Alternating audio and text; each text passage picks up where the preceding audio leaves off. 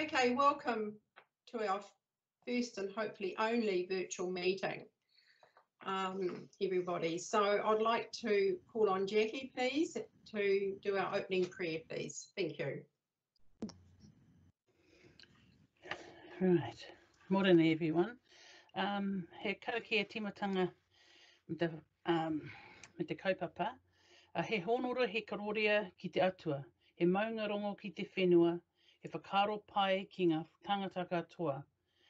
Hanga e te atua he ngā kauhau. Ki roto ki tēnā o mā. Whakatongia tō wairua tapu. He awhina, he tohu i a mātou. He ako hoki ki ngā mahi mo tēnei rā. Āmene. Honour and glory to God and peace on earth and goodwill to all people. Lord, develop a new heart inside all of us. Instill in us your sacred spirit. Help us, guide us in all things we need to learn today. Amen. Thank you so much, Jackie. Okay, we'll go on to item number 2, and that's apologies and conflicts of interest. So I have one apology, and that's Laurie Atkinson. I'll move that. May I have a seconder, please? Jackie, thank you. All in favour? Aye. And the one thing I didn't ask was there any conflicts of interest? Only myself for the Rarawa Rugby Club application for funding for the JMB. Okay, thank you. My child plays in the team, so right. Yeah. Thank you. So I'll move that, and who would like to second that, please? I'll second that. Thank you, Darren. Jackie Brown, not Jackie Brown. Brown, yeah. Brown. Thank you.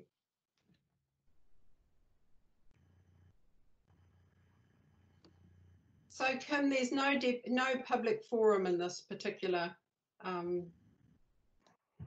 meeting, is there? Correct. Okay, so we'll go straight to the speakers for the funding application. So who's first, please? The first person on the list is Bart Vandermeer, representing Volunteer Northwind. Okay, thank you. Thank you, Bart. Welcome to speak.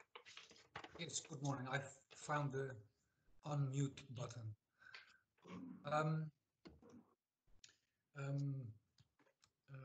As you hopefully all know, we have been supported by the community board, the Kaitaia community board, Hiku community board, a few times now, and still growing steady, not as fast as we'd hoped in the area. But you probably have seen a few of our billboards around the area. In the area in the last couple of months, actually, because they were supposed to be there for a few weeks, but then the whole lockdown started. So we are still, as I say, a growing number of organizations in the far north. It's been hard,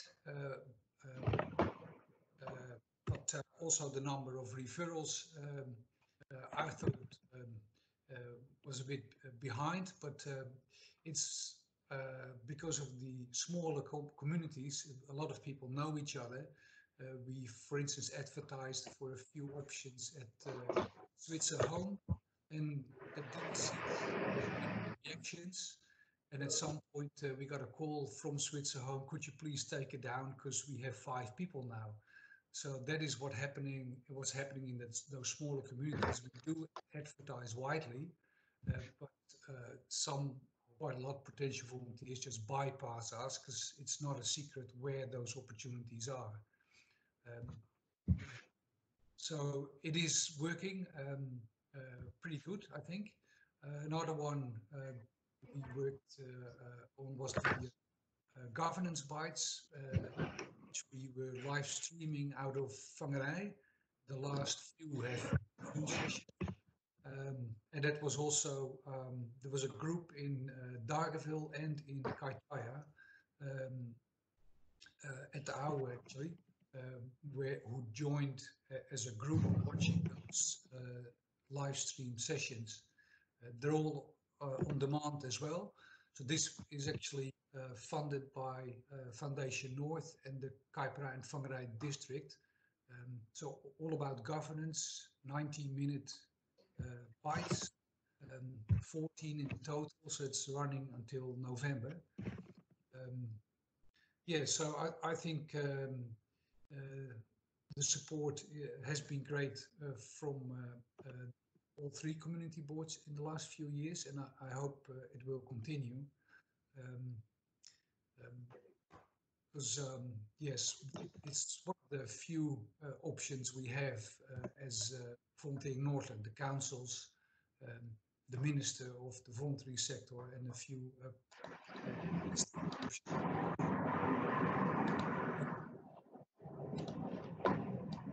Am I still okay? Because I hear a lot of. Okay, yes, it's settled down a bit. So I assume you all have seen the application and our strategic plan. So one of the things we would like to do very much in the next year or so is have a 100% English. So using a lot of volunteers, specifically also from the far north, hoping that we have some more organizations who are focusing on Maori or are Maori-led, to make Volunteering Northland more relevant in some areas where we think we could still grow. And we hope also to sort of open up organizations that are Maori-led for people outside those circles, which is working relatively well, for instance, at the Waitangi Treaty Grounds, but also in a few maraes in Whangarei, but that could be improved. And we think that having a bilingual website would make a big difference. So that's one of the things we will be focusing on in the next 12 months. Are there any other questions? Because I'm not sure how much time I have.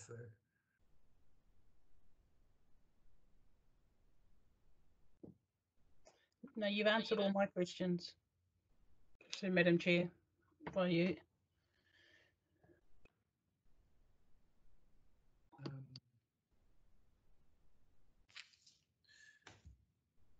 Yes, so there's no questions for me.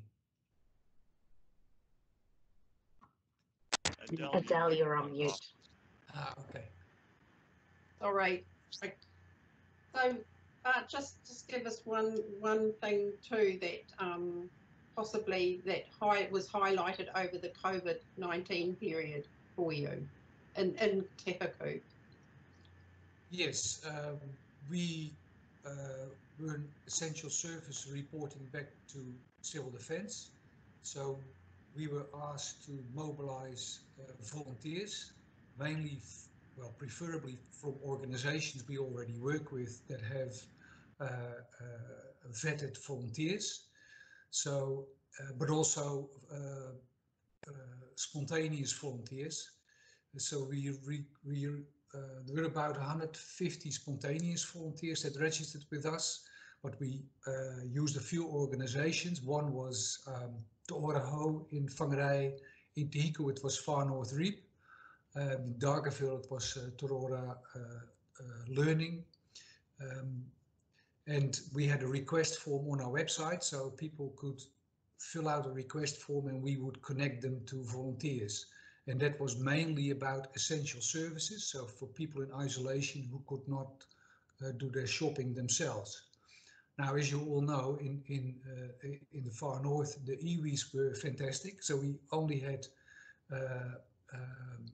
a few questions, requests from Kaitaia, and 2 in Manganui, which we actually, the one in Manganui, we actually connected them to one of the posties who had put a hand up as a spontaneous volunteers.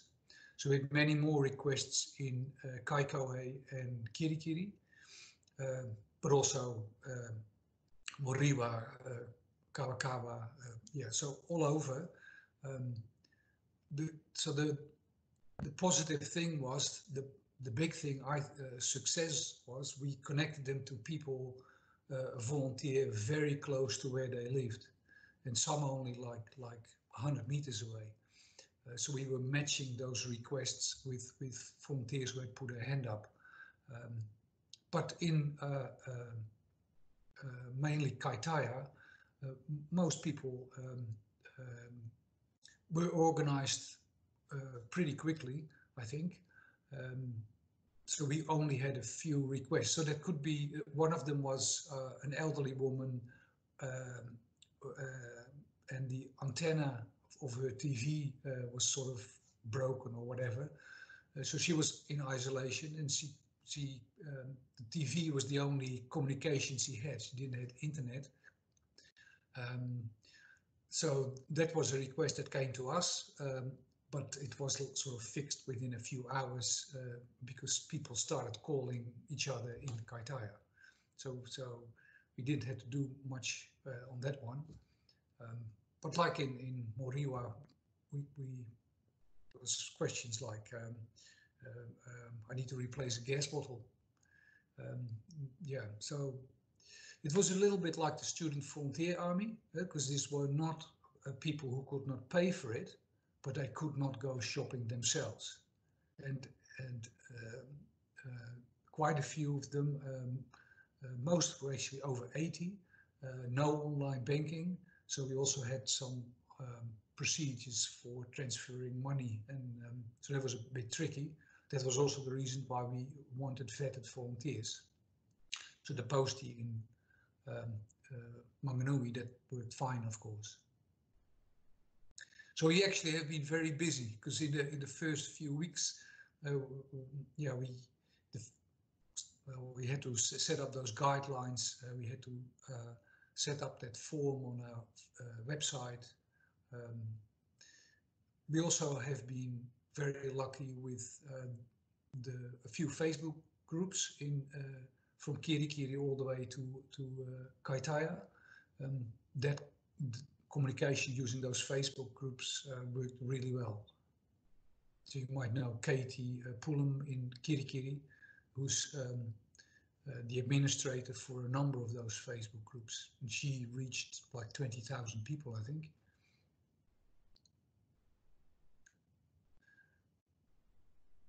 You're on mute, Adele. Yes, thank you so much, Bart. That's fantastic. So any further questions from the board, please? No. Okay, thank you. So Catherine, who is our next person, please? Oh, can I just say something? Just Yes. fabulous, Bart, by the way. I just think what you're doing is amazing. Really, really, I've seen your posts around the place, and I just want to, I've thought, gosh, it's good to see it being coordinated after many years of across the region, rather than just relying on it locally. It gives people that opportunity who wouldn't know how to get access into volunteering, to give them that chance. So congratulations on the work that you're doing. Okay, yeah, just want to make sure. Thank you. Cheers. And John Haynes should now be online, hopefully. John? John's here, but he doesn't have a video, so you'll have to just rely on my voice. That's Okay. right. Well, welcome, John. The floor is yours. Thank you. Thanks, Adele. So I'm gathering that you want me to speak on this application we have for some funding to build some steps in Rangikapiti. Yes, please. And it's on page 62 for the board's reference. Okay, so we've had friends. I'll just give you a little background on this group. I've been the chair for, it's coming up 4 years now, but the organization was established by a woman named Allison Staines in 2006. She didn't even live in our area. She had a batch in Cooper's Beach, just below where I live.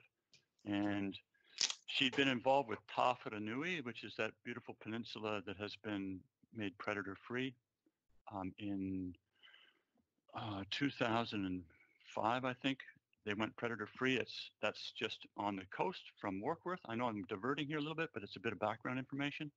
And within 3 months of putting a fence in that kept the predators out, they had bellbirds arrive from Tiritiri Matangi. Since that time, they've reintroduced lots of other native species that were not there and had been locally extinct for a long time, such as tieke or saddleback, and even taheki, takahe, which is a very rare bird that's like a giant pukeko. Used to be all over the country, but they disappeared through. We won't go into that. Anyways, what we have in our case is that she had that background experience, and she looked at Rangi Kapiti and saw that this bush reserve, which if you can picture it as the peninsula that separates the Maunganui Harbor from Cooper's Beach, and roughly 33 hectares, mostly covered in bush, but the paw, of course, sticks above that.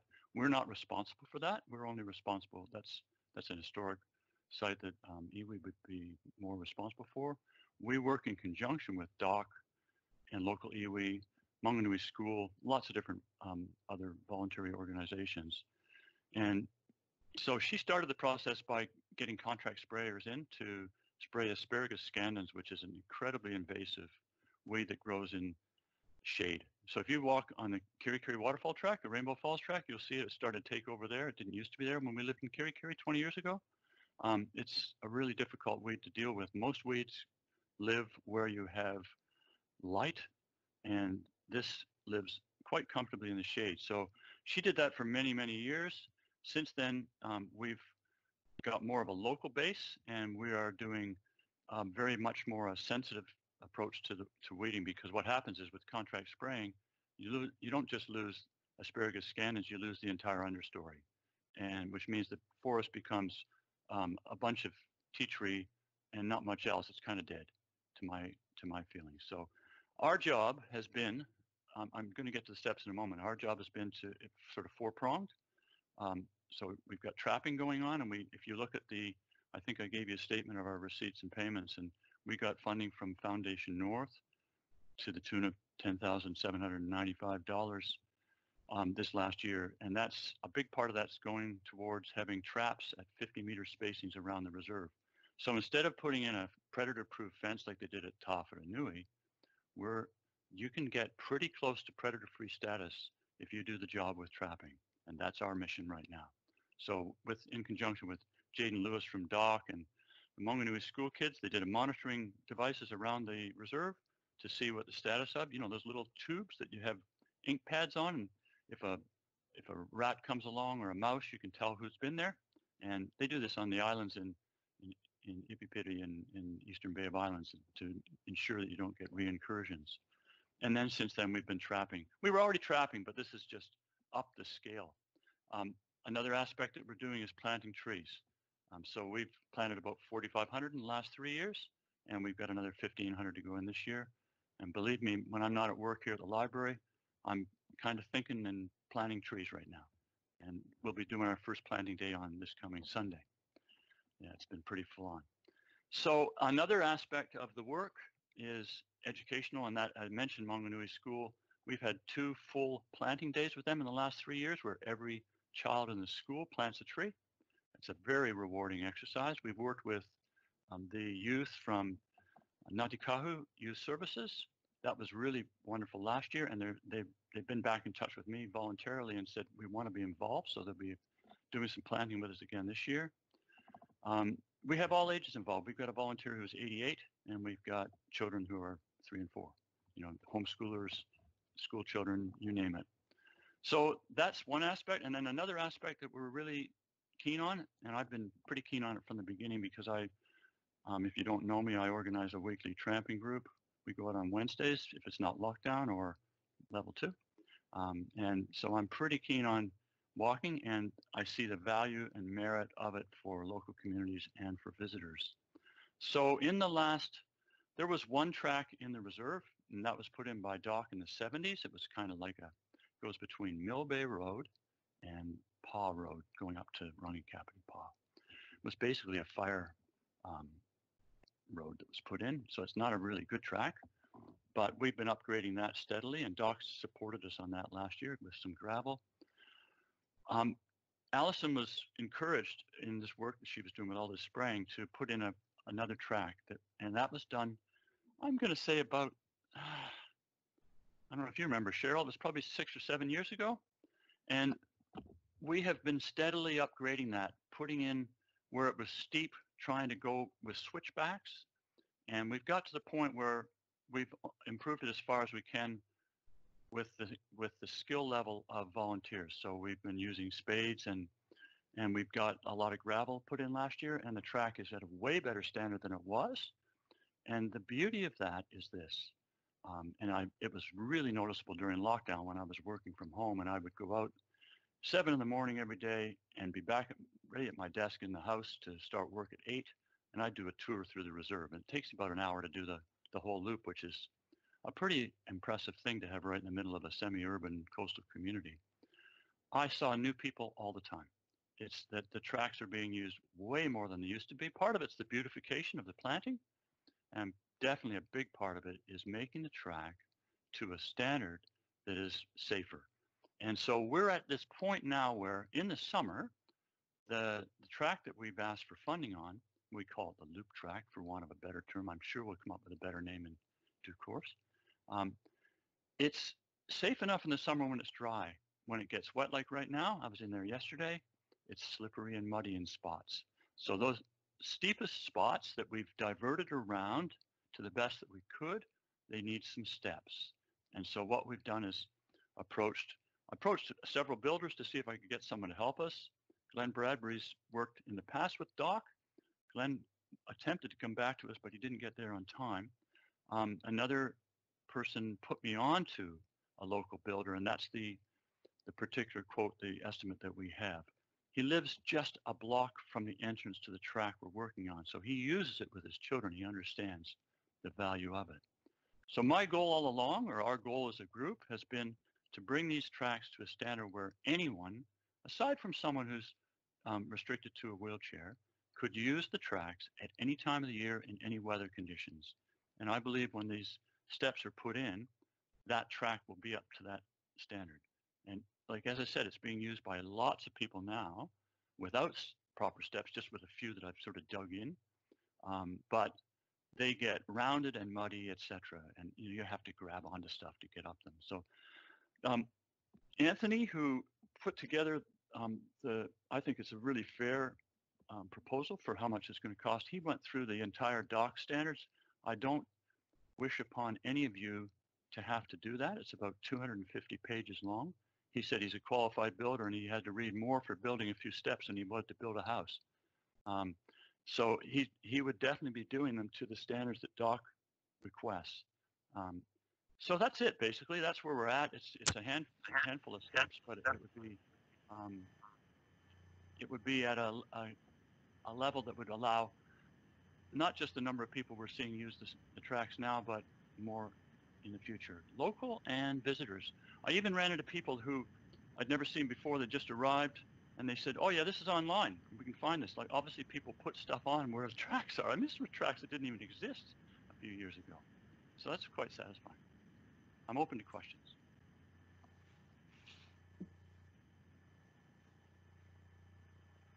Thank you so much, John. I see Jackie's got her hand up, so welcome to comment here, please, Jackie, and ask questions.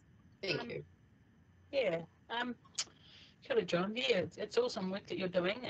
Just the question I have is that, does Doc not already have plans made for that track? Yeah. That's a really valid question, Jackie. And I'll tell you the conversations that I've had in the past with Doc on this, in particular with Heine is their track specialist, but it's not just Heine. Mm-hmm. It's, the track that we put in is in a Doc reserve, right? That makes sense.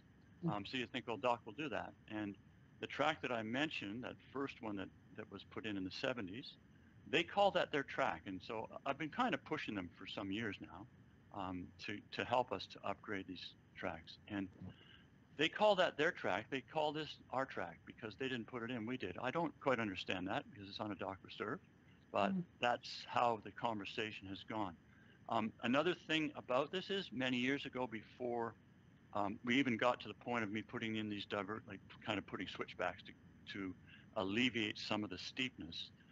We had Alan McRae, who at the time worked at dock. He's since retired.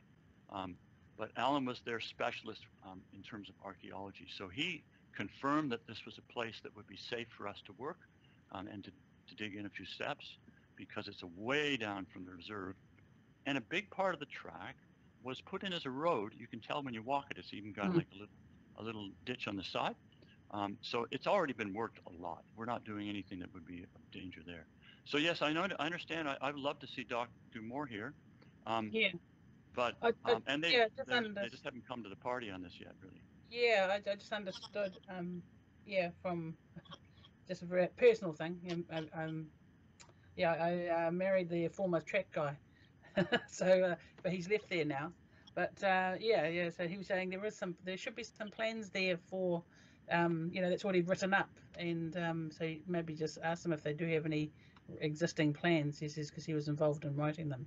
My husband was. So yeah. Did he, Jackie? Did he walk the track? Because Jamie came out with a track specialist. Yeah. This is Jamie from Doc. Yeah. And I wasn't there at the time. I was at work. But he went over was that your husband? No. He finished there about 9 years ago, and he had done all the plans way before that. So goodness knows where they are now. But yeah. No, it's awesome what you're doing though. But I do wonder about where is Doc's responsibility in this. Well, I think it is a valid question, and yeah. I have to say that the default answer that I've had to a lot of things is no. It's not really the answer I want to hear. I'm a bit persistent. I don't kind of give up very easily, but that's not the answer that I want to hear. By the way, that when your husband was the track specialist, he wouldn't have seen this track because it didn't exist then. Oh, cool. Put it in since then. So what it does is go ahead, John. Yeah, I'd like to ask John a question, Adele.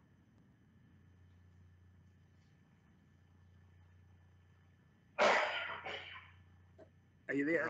You're on Cheryl mute. actually had her. I'm here. Yeah, hi. Sorry. Carry on, John. Hi, John. I like the concept how you've had the schools involved, and I just wonder whether it might take a bit of coordinating. But let's say you get to the stage of getting the stairs built. It'd be excellent if, I don't know, whether they could have a couple of the older students that are looking at being involved in construction or something and actually go along with the builder and learn a bit. Maybe I know it could be a nightmare to sort of coordinate, but you never know. It could be something that could be done as well. Just a thought. I think it's a really good suggestion, John. I'll give you another little bit of background. Since I've been involved, I've had a lot to do with the school, and I'll backtrack even slightly more. Some years ago, one of the people in our tramping group who lives in Manganui and walks her dogs every day talked about the penguins crossing the road. You might have, that's between the police station and the fish and chip shop. And so that was when I approached council as a resident rather than a person who works for council to envision putting up penguin signs. And they've been up there ever since. We've had one torn down 3 times until we put a steel pole on it, but it's there. And that has protected penguins from they cross the road, then they come in after they've been out in Doubtless Bay for the day. They do cross the road and go up into that steep bank on the other side where the buses sometimes park. And they were getting hit by cars from time to time, and had dogs give them a hard time. So what happened out of that was, because that happened, the school got in touch with me and said, can we build penguin houses? And so this is the kind of project that they've been involved with. They have since that time built, I don't know how many, I'm guessing 30 penguin boxes that are installed around the area, including across the harbor in Butler Point, and then along the harbor's edge, right through to Taumaromaro, which is the other end of Cooper's Beach, and in our reserve. And the satisfying thing is there's a little bay called what we call Karaka Bay. It's because there's a lot of karaka trees on the edge of it in the reserve. that has a really steep track to it that I don't encourage anyone to go on. The odd fisherman goes down with a rope, but it's pretty rough. But there is a penguin house down there, and I just found it by accident. They came in by boat to put it there with Glenn Bradbury, this builder who's got children at the school. And there's feathers. I mean, they're using it. So they're definitely involved with that. We also had the children help us with the revamp of Dock 200 traps. That was our first trapping exercise. These are rat and stoat traps. Those are those boxes that you see with, they actually have the same last name on them as mine. The Haynes traps you'll see around the area. So they're definitely, I think your suggestion is one that they would welcome, because Dave Sedcole works really closely with us. He's the principal at Maunganui School, and Dave actually has a trap line, one of our new ones that we put in just with this new funding we had. And Dave is really keen. Like, the kids come out once a week in school time and check traps. You know, they're heavily involved in the project, and it's all about learning. It's like valid learning, not just token stuff. So no, they would. I'm sure they'd be very happy to be involved with that, without a doubt. Thank you. Thanks. Thank you. Is any now Cheryl had her hand up. So Cheryl, would you like to ask some questions, please? Just one. We live in Rangikarpiti Road. We see hundreds of people going past and going up the track in the summer. I would expect that, just as a guess, it'd probably be used by a good 10,000 people a year based on the number of people we see. Would that be accurate, John? I guess we'd probably have to put one of those little things they put on the roads to check numbers and have them walk past.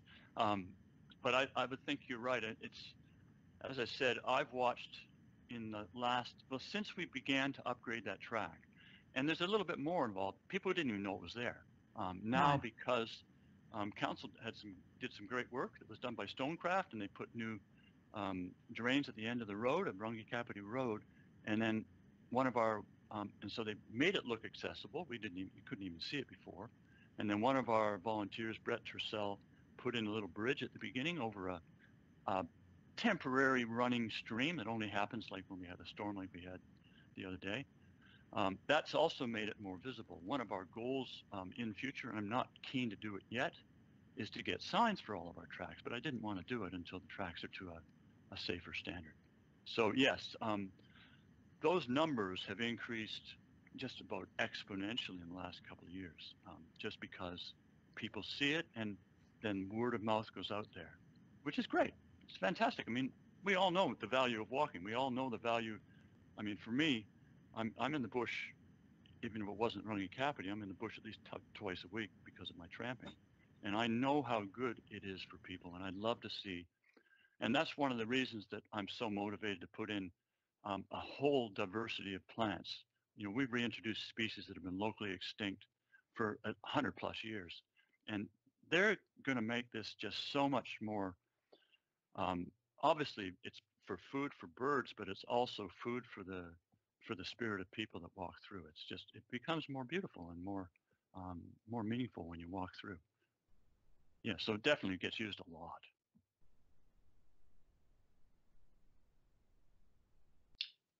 Is there any, thank you, John. Is there any further questions for John?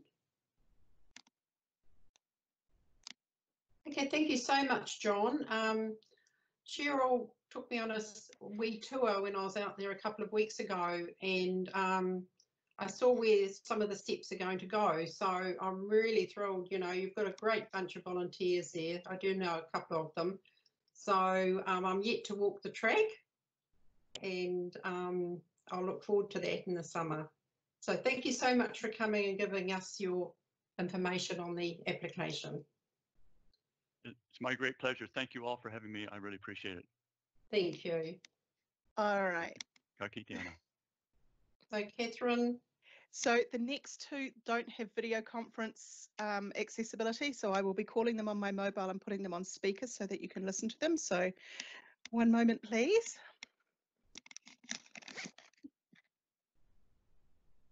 Hi, John. Right, they're ready for you now. I'll just put you on speaker.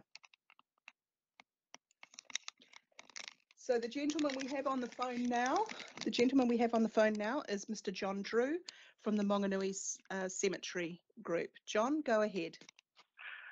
Yes, I'm not quite sure what I'm meant to provide, so I'll just basically give you a rundown on our history and what we do and what our long-term plan hopefully is going to be. We basically, as a committee, have run the Monganui Cemetery and Cemetery Reserve for the last nearly 30 years, and to date we've been able to do it entirely out of funding from the cemetery and with a little bit of assistance from RSA and one or two other places. We have quite a large area there, probably one of the larger cemetery areas in the Far North District Council, of in excess of 20 acres. It was in southern pine and growth, and the opportunity came along to clean it up because it was getting becoming an expense to the committee and growing. So the money that we got from the pine that was cut down, and we've put into fencing and gating to make the area basically stock proof. And the intention is to eventually have it in grass so that it becomes a maintenance-free asset to the committee and the council, a bit like the reserve that you've got down Paradise Road, which I think is grazed and kept clean for the council. We've got a bit of a bump at the moment because we've got to the stage where all the tailings and that type of thing has been heaped, but we need to burn them and dispose of them and perhaps bury the odd big log and that type of thing to keep the program going. And that's basically what our application to the community board is, for assistance for that. I hope that gives you a bit of an idea.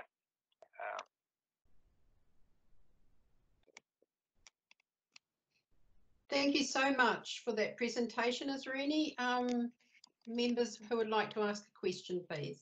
Can't hear you. Yep, they're just asking if anyone has any questions. Anyone? They're all shaking their head. Sounds good. As in no questions. No questions. Well, we're quite happy to meet with anyone and show them what we're trying to do. Yeah. Well, there's no questions. Well, I can't say much more, can I? If they haven't got any more questions, can I, Catherine? Absolutely. Yeah. Thank you so much. Any more? No, but they're thanking you for calling. Thank you very much, John, and I'll be back in touch with you later on today with a decision. That'll be great, Catherine. Thank you very much. Thank you. Bye. Bye. And now I will call up Rachel from the hospice and she can talk about their application. Technology these days is great.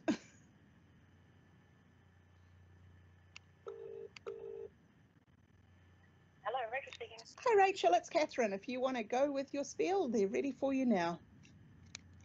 Okay, thank you. So go for it. Hi everybody, sorry about the Zoom meeting, it's a bit of a failure.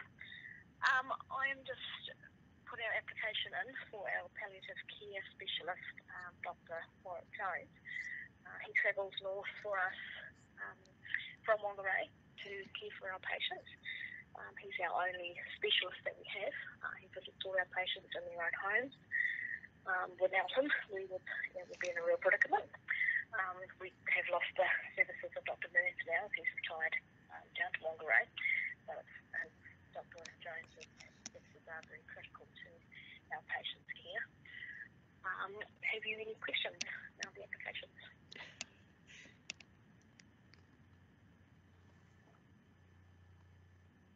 Hi all. Is there any questions for Rachel? Everyone's shaking their head that they have no questions, Rachel. So I think your application is good and goes for it, like stands on its own. Yes. Fabulous. Okay. No worries. I'll be in touch with you later today with the decision. Okay, thank you. Thank you. I apologise for my meeting. No worries. Thank you, Rachel. Bye. Bye. And that's everyone for the applicants. Oh, fantastic. That's great. Okay, now we're up to item 6.1, which is a confirmation of previous minutes. So I've read them, so I shall move them. Do I have a seconder, please?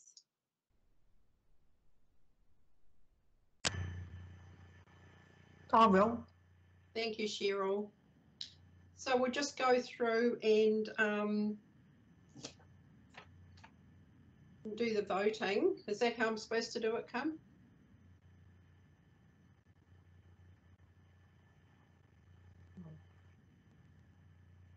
Yes, that's correct. If we could do a Okay. vote by division, so you say either for or against. Okay. So I'm going to go through each board member now. So Darren, do you confirm? Yes. Yes. Cheryl? Yep. Jackie? Yep. Felicity? 4. And John? Yep. Thank you.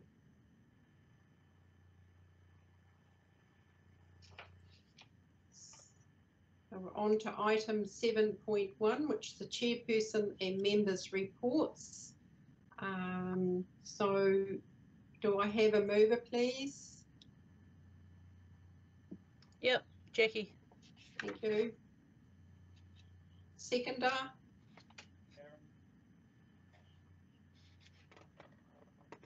Who was that?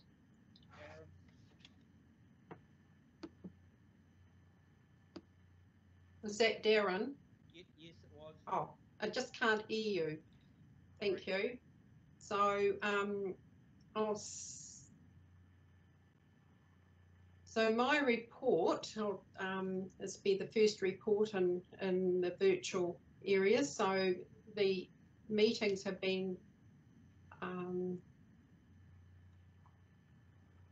there's been quite a lot of meetings on Zoom or on Teams through this period. So please take it as read. I have actually given you quite a bit of information on the updated information on what's been happening. So if there's any questions about my report, please ask.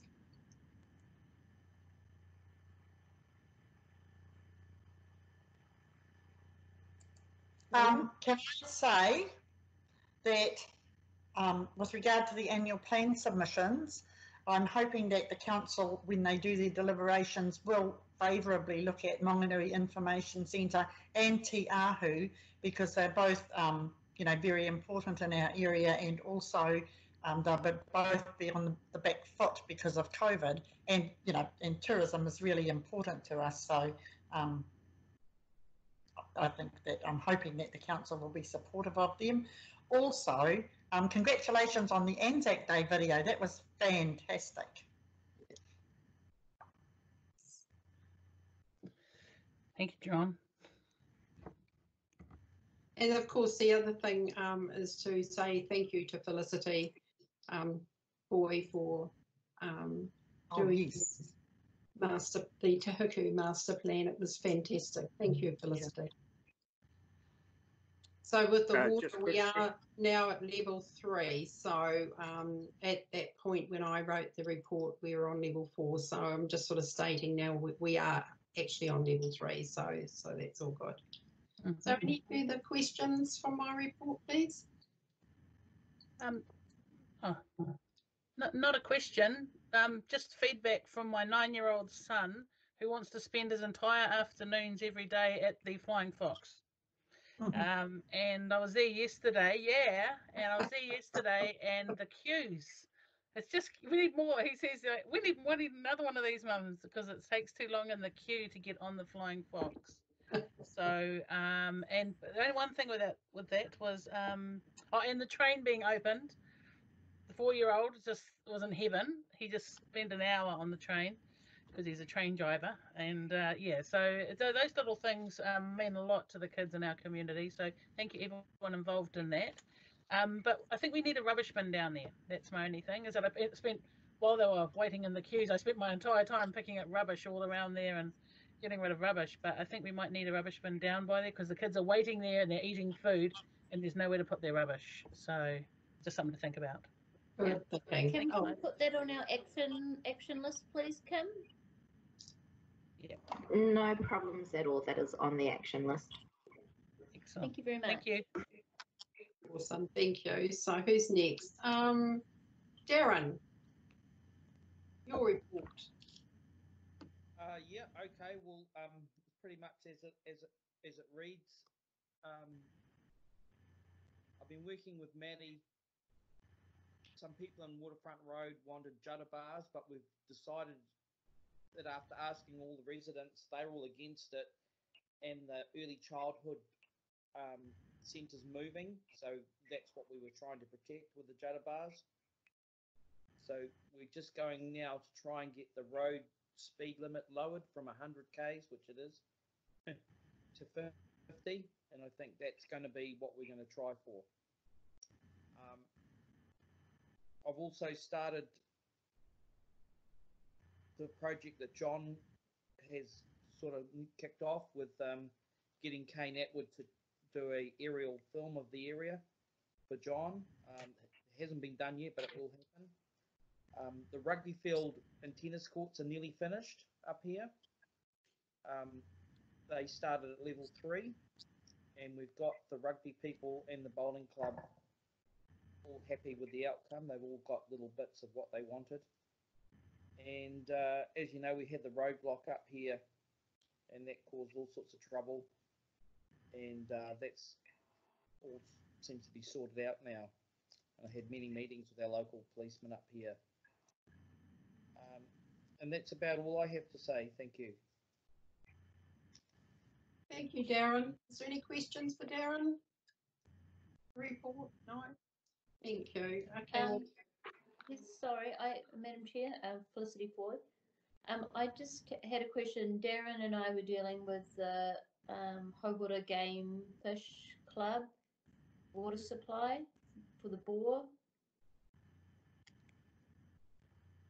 And the response that we had from staff highlighted that the staff didn't feel that funds should be given to reimburse or to pay for the bore. That supplies the public toiletry that the public use every day. So that matter's not addressed as yet. The staff reports have been given, and the end result is that we might need to bring a paper to council, request a paper to council on it, because that issue isn't sorted. Darren's probably gone to get something, I'm not sure. Shutting my door here. Yeah, I'm happy to carry on working with that one with you, Felicity. So Kim, just in our action points, are we able to request a paper to council on that? That was the last matter we've heard back about that RFS that Darren and I were dealing with. So if we can have that on the action sheet as a council agenda item. So through the chair, we don't actually have an action sheet any longer. So you would need to raise RFS or a request through the CE office email address for that report.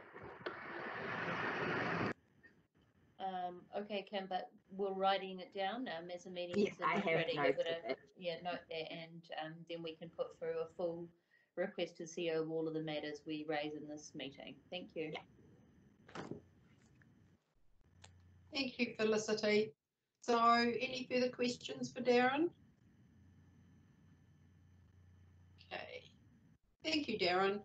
Okay, we're now on to Cheryl. So Cheryl, you may speak to your members' report, please. Thank you. Please take my report as being read. I do have an issue regarding the value of the reports. I think they would have more value if the administrator or whoever can read them and approach managers with issues that we record on the reports. And I've just heard that maybe there's another way to do it, but at the moment I just want our reports to have a bit more value by actually getting some responses to some of the issues that are raised by the community, instead of just having the members' reports there for the purpose of the community, because I think probably about 3 people read the agendas. Also, I just wanted to note that the Monganui Cemetery Committee congratulated Catherine on bending over backwards to do what she could to help them with their funding application. Thank you. So Kim, can you write something down to see whether the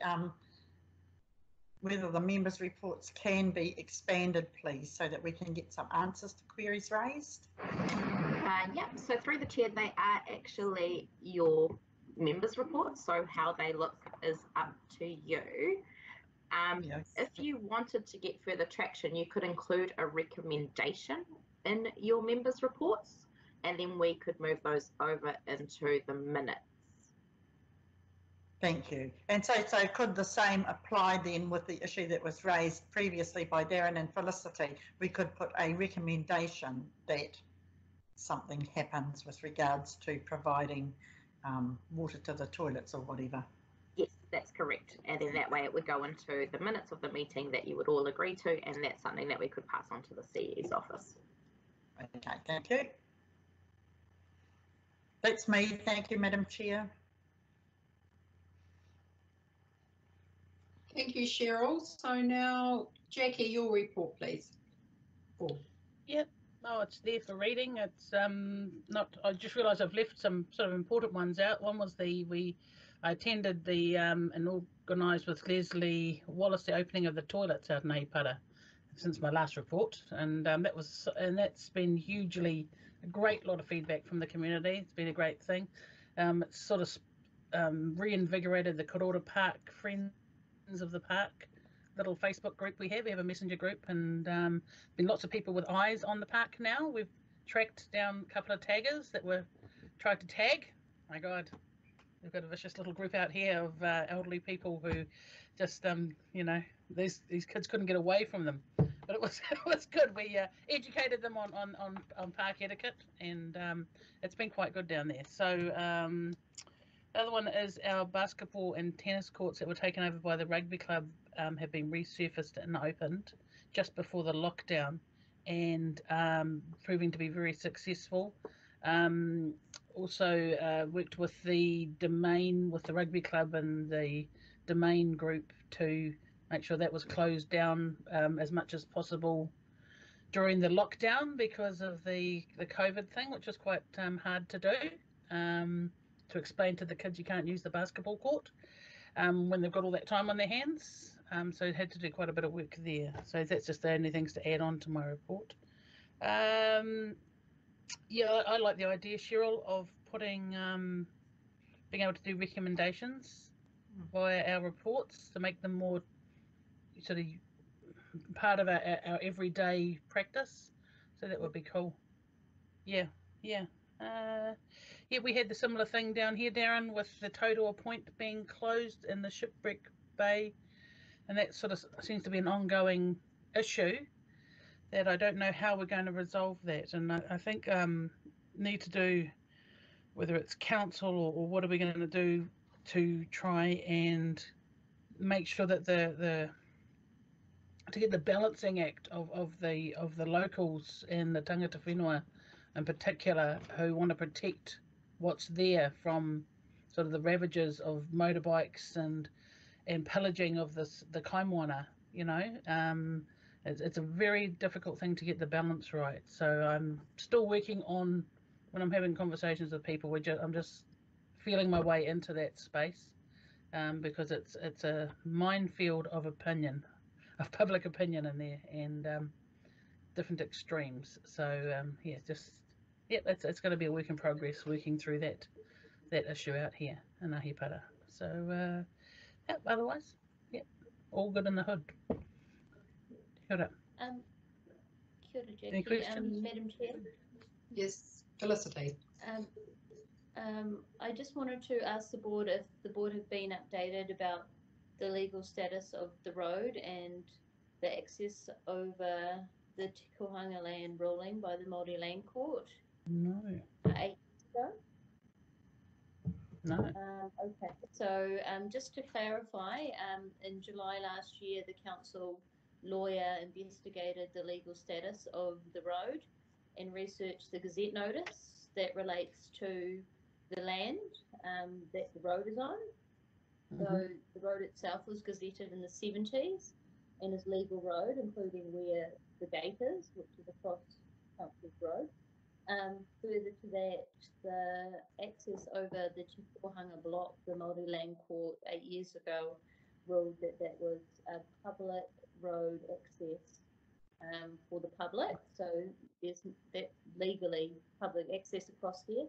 The court did also rule that the trust was determined where the public could cross, but that public access specifically could not be inhibited. So there is legal public access fully all the way through the beach.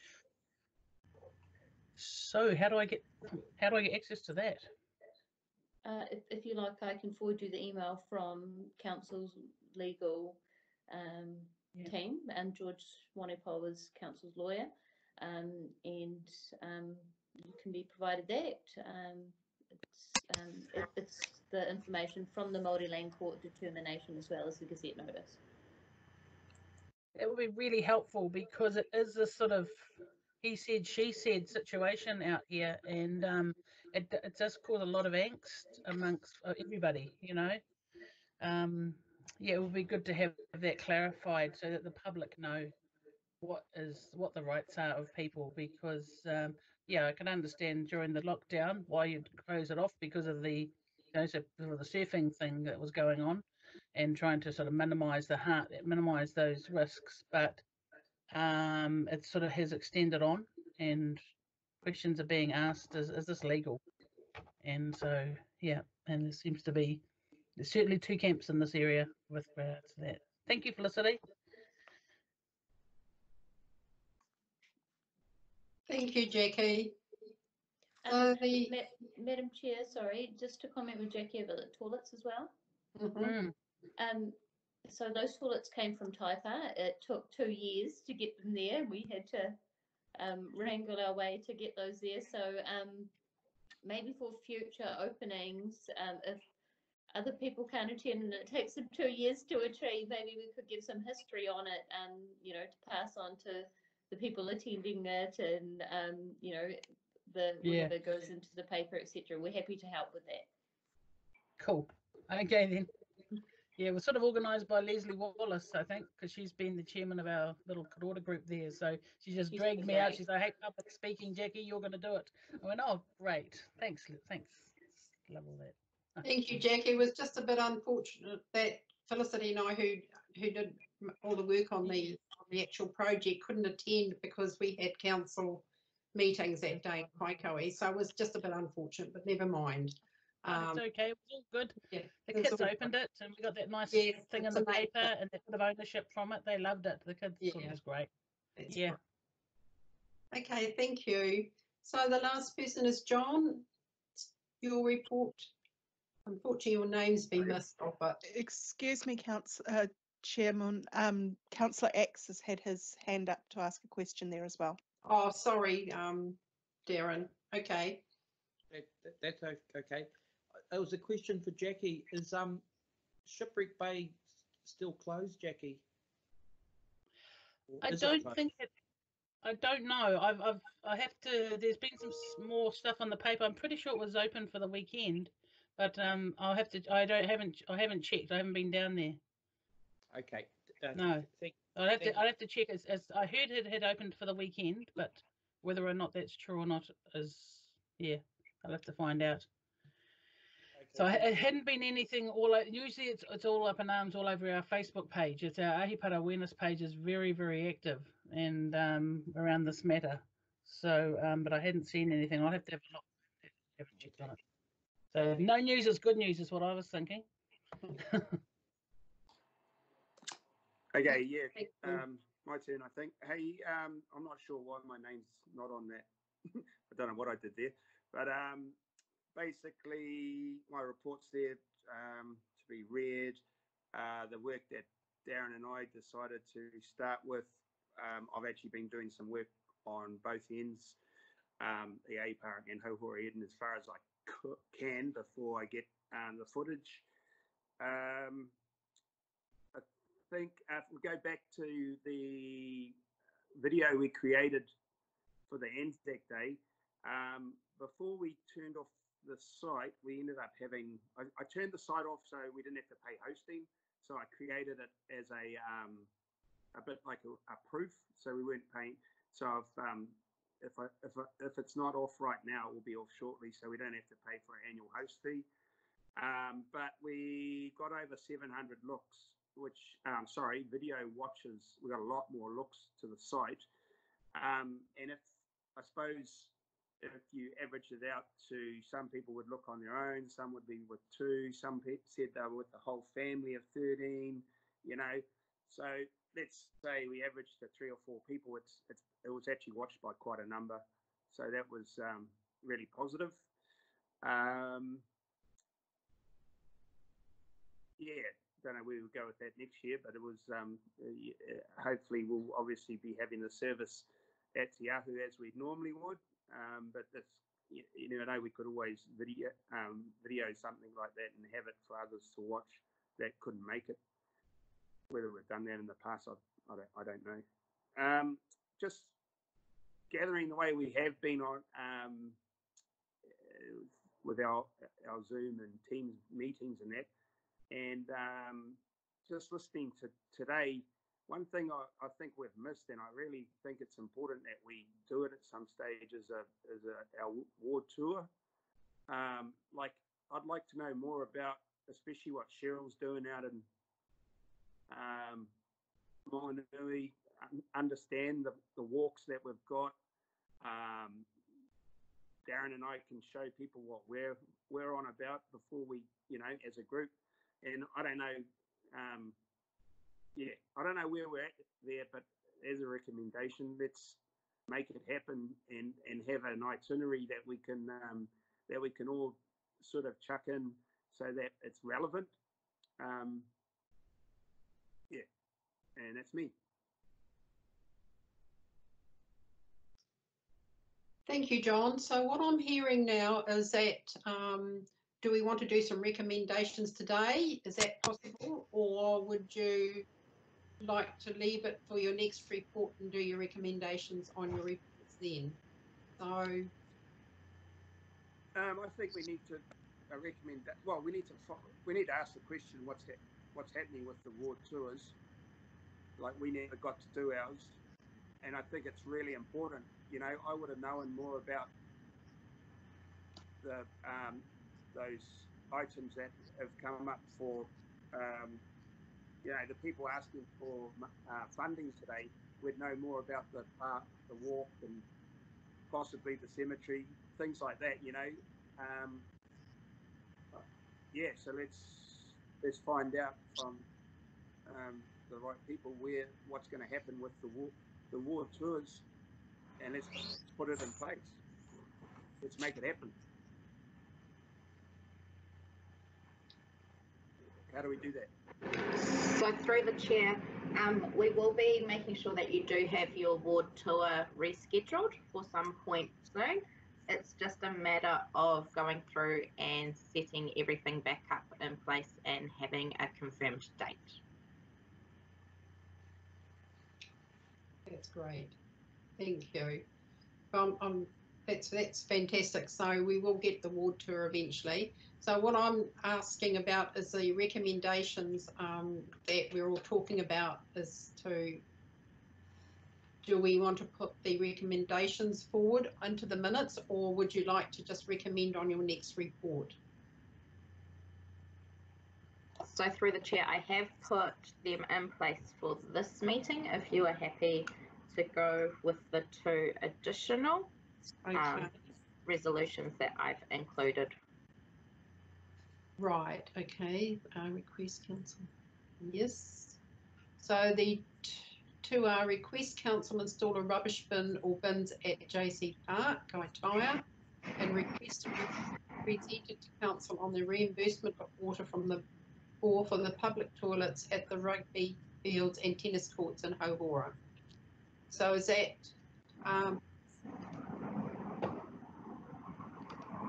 with that, Chair? yes, Sorry, the matter at Hohora is for the Hohora Big Game Fishing Club. Cost for the rebilling of the water board. That's where it's the Hohora Big Game Fishing Club. Is the site. So we're just, if you can send me those.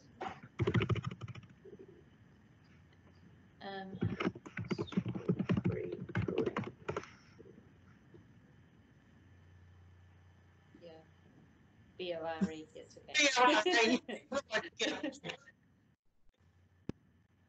Big Game Fishing Club, thank you. Staff have already done reports on it, so you know it's just putting it to council. Kim, how do we, how do we find out about, I know you said it's going to happen, the ward tours, but how do we put in place that, when will we know? Through you, Madam Chair, I will talk to my team leader today after this meeting and see where we are up to with that and be able to get back to you all this afternoon. Yeah, if we That's great because it was a KPI of the CEO and we're the only ward that didn't happen. Yeah. Madam Chair, I would like to know that when we have our ward tour, input from community board members is included. Definitely. Sorry, through the chair, can you just repeat that again, please, Member Bainbridge? I would like to know that when we have the ward tour, input from community board members is included. Okay.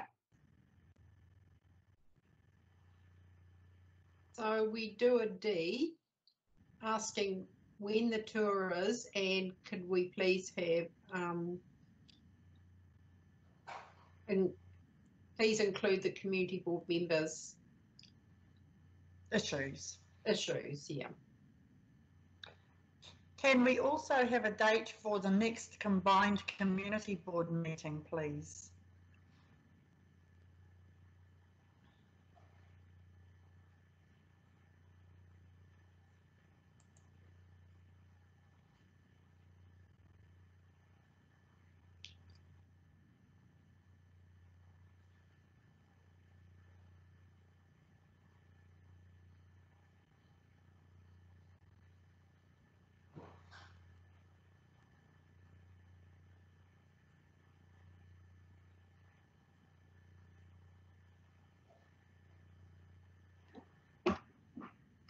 Through the chair, yes. So we had arranged for the combined community board workshop to take place and we did have a date. Unfortunately, we then went into lockdown. So this will also be something that comes back up when we're also looking at the tour, etc.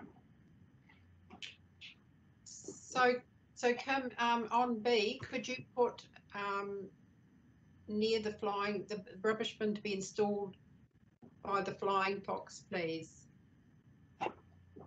So that the staff know where it goes. I will put specifically near the Flying Fox. I would just hate for it to happen where if you say the Flying Fox, for some reason they're not able to put it at the Flying Fox, that they then don't install any rubbish bins. Yeah, near the Flying Fox, yeah.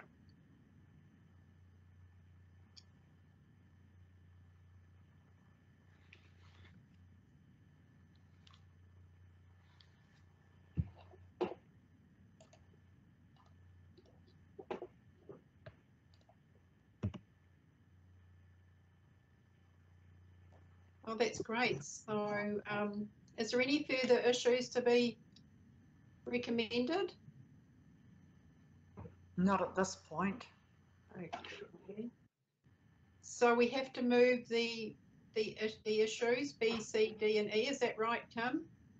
Through the chair, it's okay. We can move it as part of, as long as member Jackie, or member Brown and member Axe are okay with those changes.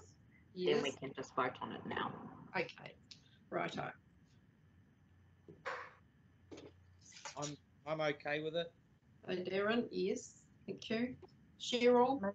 Yes. Me too. Jackie? Aye. Felicity? Aye. And John? And I agree.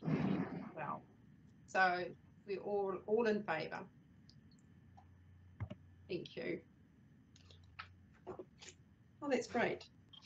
Right. So on to item now 7.2, which is the memorial seat donation on page 28.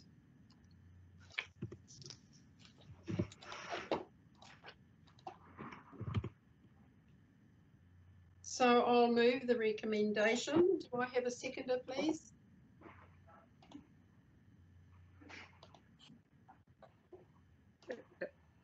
Hey, excuse me, Adele. What happens if we don't like? What happens if this thing's ugly? Is someone going to take it away?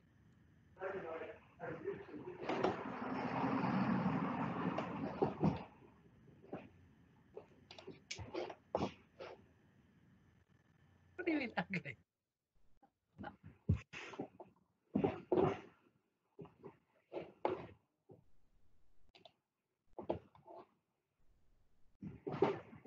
So we haven't actually been sent at all, have we?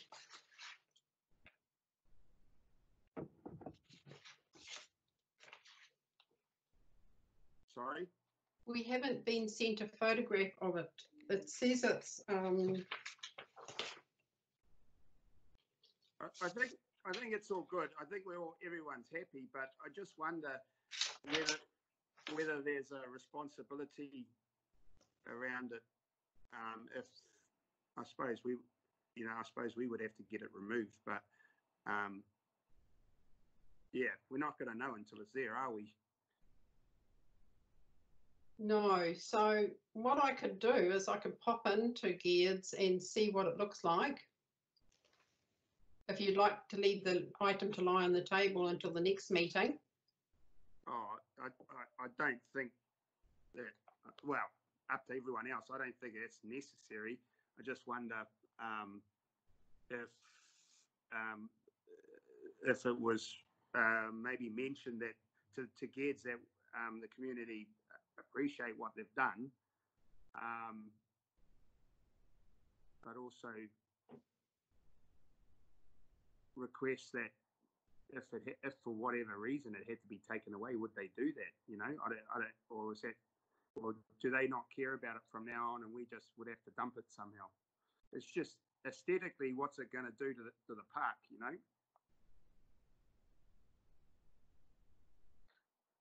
Does anyone else have any conversation on this issue?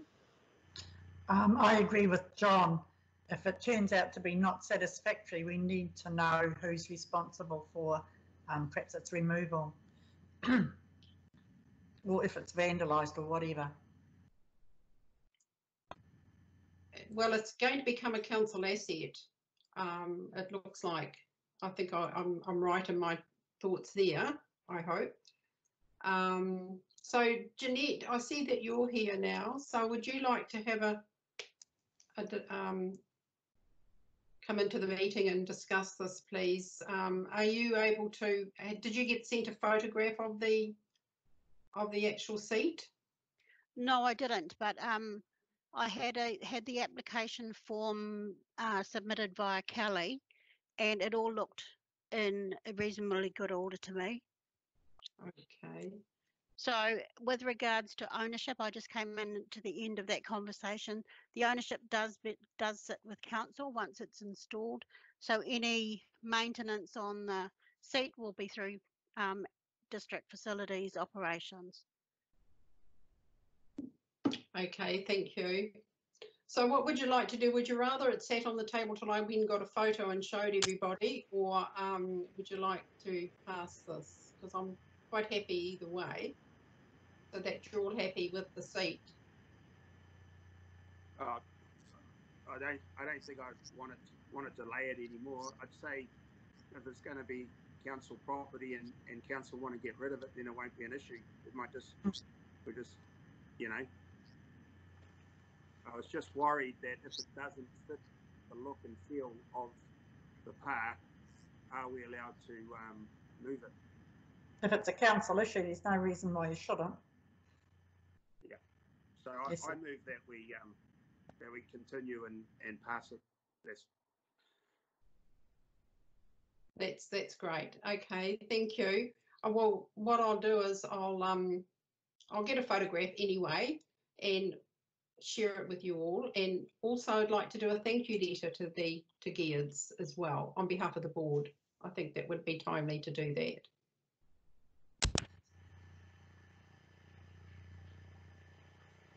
Can I just Adele, I can have a look at the application form because I think there may be a photo attached to that. But I thought I attached all that with the report. Through the chair, there is a photo on page 32 of your agenda. It's not a very clear photo as such, and I'm not too sure that that is the actual seat that they will be putting in, but there is a photo. Yeah, I think, Kim, it's just like a graphically drawn thing. I don't think. Agreed. I don't think it reflects what it's going to be. No. It's going to be a heavy seat. It's granite, so hopefully nobody will be able to remove it or anything. So yeah, it'll be pretty heavy. Through the chair, Adele, we can have it installed on a concrete pad so that it gets bolted down onto the concrete so it can't be removed. Oh, great.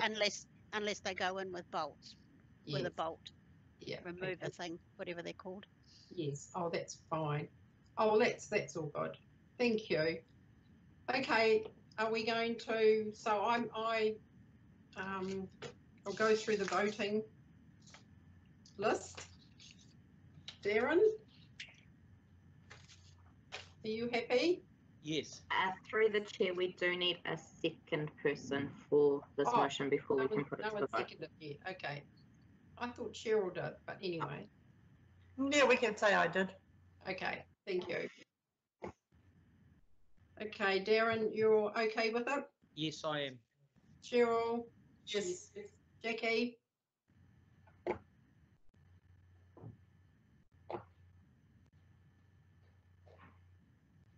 You dropped out, Jackie. No, I'm here. Yeah. Okay. Yes. Felicity? For John? Aye. Okay, thank you so much, everyone. So, and I'll do a thank you letter as well. Thank you, Jeanette, for coming in and speaking to the application. Thank you. So we're up to item 7.3, which is the naming of Paper Road of Kaimau Road, Waharara, between 224 and 232 Kaimau Road to Shine Road. So, Madam Chair? yes. I've got a different motion than what's on the paper. Okay. So before any motion is moved, I just wanted to move to let this item lie on the table, and I can explain that when the time comes. So are we going to discuss it before we actually? Madam Chair, the reason I was just raising is before we move any motion, I just wanted to give the background to that and let you know that I wanted to move a motion to let this matter lie on the table, just till we get the further information. Some information's not in the report. Oh, okay then. So would were you wanting to speak to that now or later at the next meeting? If that's okay with you, I can speak to that. Yeah. Is there a staff member who's going to speak to this, or? Through the chair, no, we do not have a staff member here with us today to speak to the report. Okay, I'm happy to speak to it, and I don't know, Cheryl Bainbridge might know some of the history as well. So I was contacted from the landowner on this property. I've looked at some of the maps provided, and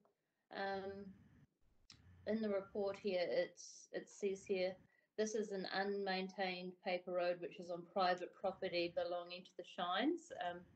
That's factually incorrect.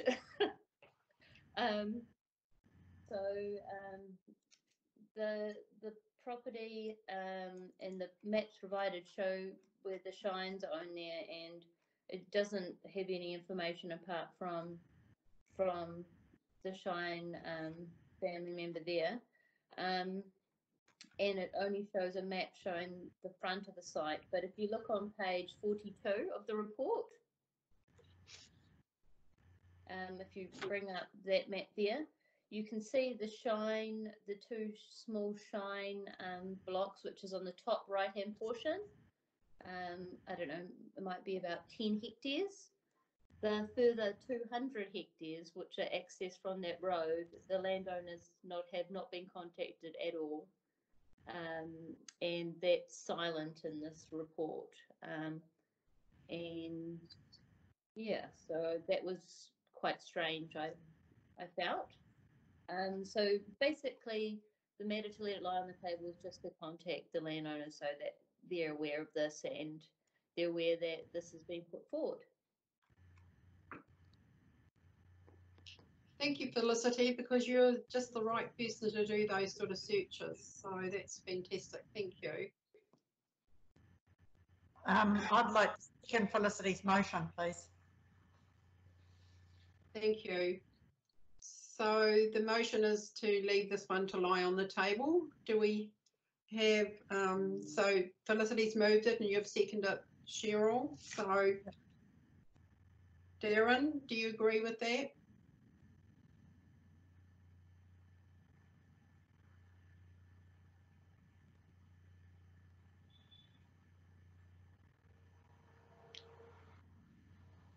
Darren, member X, do you agree with that motion? Oh, he's dropped off. Okay, Jackie?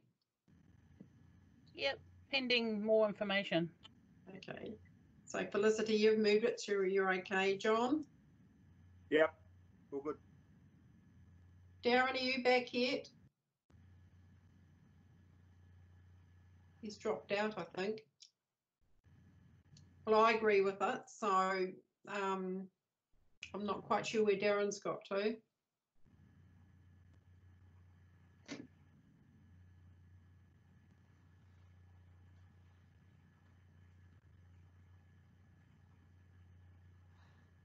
Can you make a note that Darren's not present?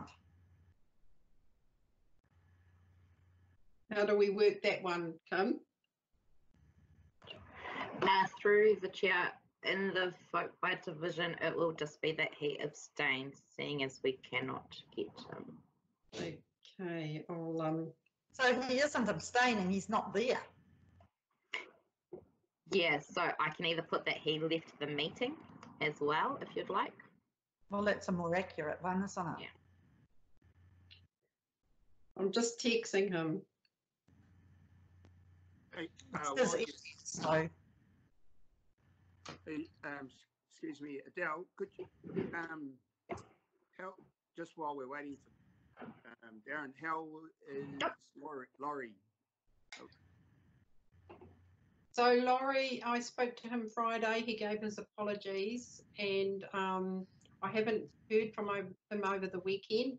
I asked him to give me a call if he wanted to discuss anything that was on the agenda, and I haven't heard from him. So as far as I know, he's getting lots of home help, and he's still not 100%. He's still not there yet. So hopefully over time he will be.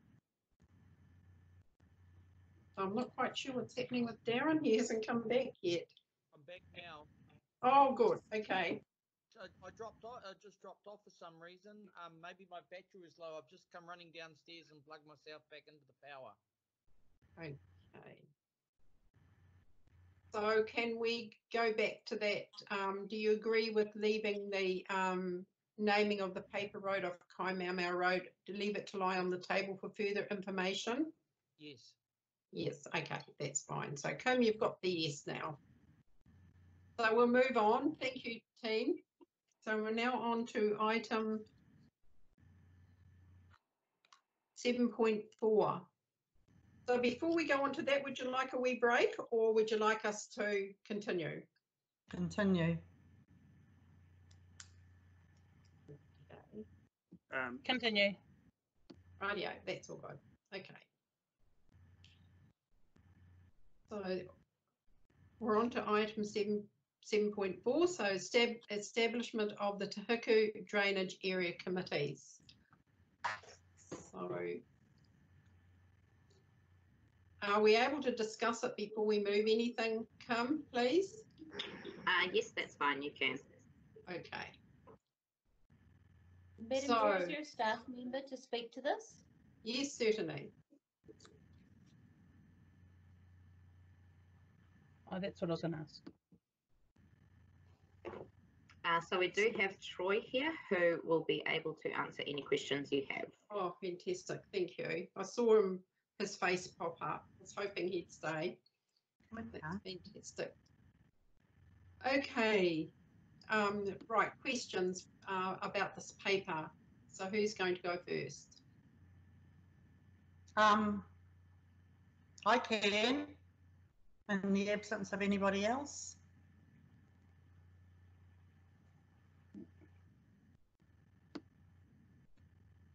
What's happened? Can anybody hear? I can hear you, Cheryl. Yes, I I can can You're hear upside you. down, but we can hear you. Okay. Right. So I think this has been badly handled. I know now that under the legislation, committees or subcommittees of the board automatically drop off at the change of council at the end of each triennium. Flood protection is really important to the economy of the far north, and we need to make sure that something's written so that this doesn't happen again. So that's one thing, but I think that the recommendation should be properly worded so that the board, the word in the legislation is reconstitute. That's only being pedantic, but that's a fact. But at the moment, it doesn't seem to be, the drainage committees don't seem to be functioning very well. There seems to be a lack of coordination between the contractors, the landowners, the council and the community board, and that needs to change, and I'm confident that with Darren being the board's representative, it will change. But this recommendation that's on the agenda is having a number of members of those committees appointed. I think that the next meeting, we should have a meeting, and Adele suggested a time, the first Monday in September, where all these committees meet and where the community, not the community board, appoints the people that they think are more appropriate for their area. And I also think that the committee needs to have a copy of the management plan. All the committee members need a copy of the management plan. The management plan has not been adopted by council to the best of my knowledge. That needs to happen. There just needs to be a whole lot more formality around it, I believe, and discussion with the committees and the community. That's me. So, Troy, are you able to answer that, please? Thank you, Adele. Can you all hear me? Yes. Yes. Yes? Okay, cool. I won't turn my video on because usually I get a lot of lag through Teams, so we'll just go with this if that's okay. Thank you very much for the feedback there, Cheryl, or Community Board Member Bainbridge. There are a few things which I'd like to comment on there. However, there's also quite a lot which I'm unable to, I suppose, provide a proper comment because for one, I didn't write the report personally, so I'm not able to help there. Also, secondly, there was, or the main reason why we went through a lot of delay at the start of this year before actually reassigning or reconstituting, thank you, the drainage area committees was because there was an initial conversation where we wanted, or where we were investigating whether or not we could change the format that these run to change them to a slightly more informal drainage board, I believe was the wording. However, as we worked through that ourselves and the Democracy Services team figured that it wasn't the best time for that, so we ended up going back to the normal process with committees instead.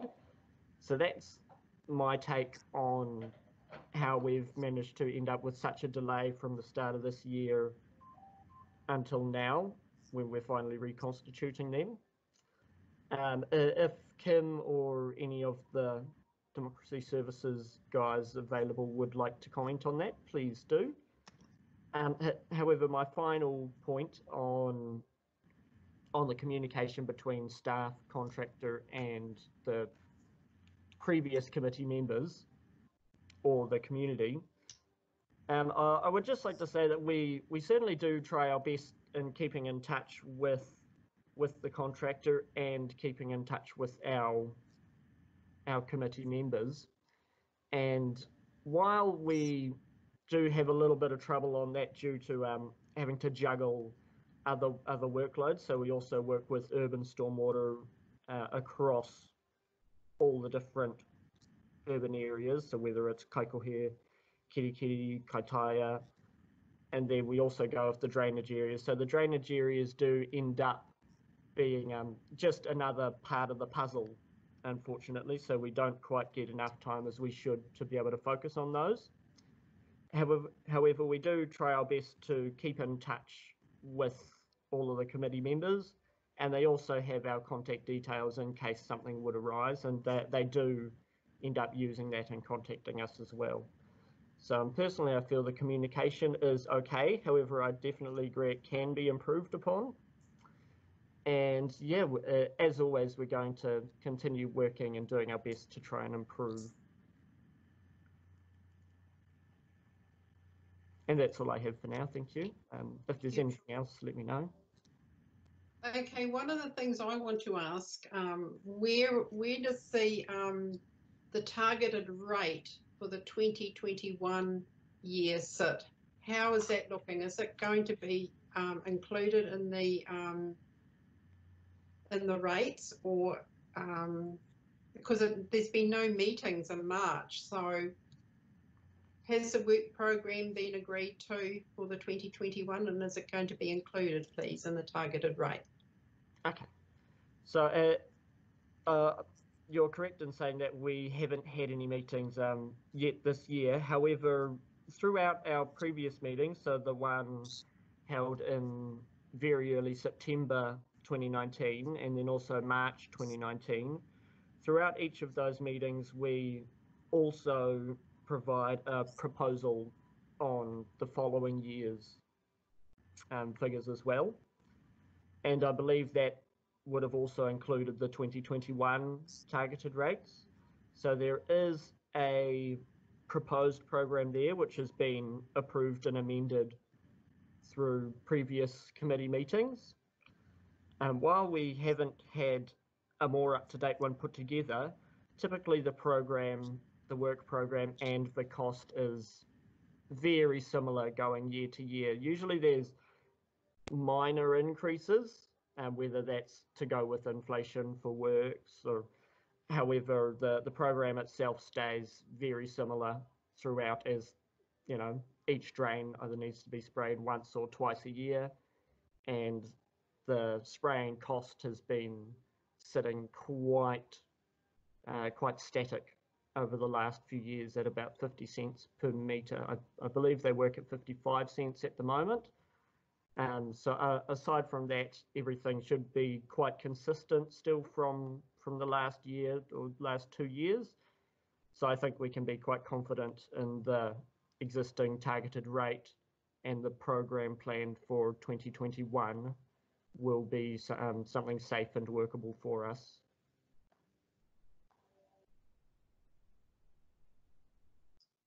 Thank you, Troy. Is there any further questions or discussion around this? Hello. Madam Chair? Yeah, Jackie here. Yes. Yeah, I talked to Philip Murray, who's the new CEO of Te Raroa yesterday, and he says, well, he hasn't had a chance to have a look at this because, you know, we only just got the agenda on Friday. And they are very interested in what's going on with this matter because they're now the owners of Bells and Sweetwater Block, and I think it's something like that. They've got, you know, they're fast becoming large landholders in the area, and they're wondering if they need to have more of an active role in things like drainage committees. And I says, I don't know. And just reading the report, it talks about possible implications for Māori, but I'm thinking now that Māori are becoming more landholders in there, do they need to be included in this? And so I'm in support of what Cheryl's saying around we need to have the more about the community being involved in this and the who's on the boards and yeah, progressing this through. But yeah, I'm a little bit concerned that we don't have a program that's been ratified as such. Do we? Is that what you're saying? Is that what I'm hearing? Pretty much. Yeah, and I'm thinking, gosh, this would not look good if we ended up with a massive flooding situation, something happening, and we don't even have a program, a plan for how this is being managed at the moment. Not good. Yeah, so I'm thinking September is the first meeting. That's quite a long way away. Is that? Oh, it's it's actually not too bad because it gives time for everything, you know, people to get their ducks in a row. Okay. But I'd like to propose an amendment, and Madam Chair, before Member Brainbridge moves an amendment, Aisha said that she'd just like to respond about, I'm guessing it's about the annual plan. Okay. Just before any amendments are moved, if that's okay with you, Member Brainbridge? Yes, certainly. Good morning. Good morning. So I just wanted to comment because I don't know that Member Bainbridge's questions have been answered. So the recommendation that you've got in front of you is asking you to re-establish the drainage committees and assign the membership.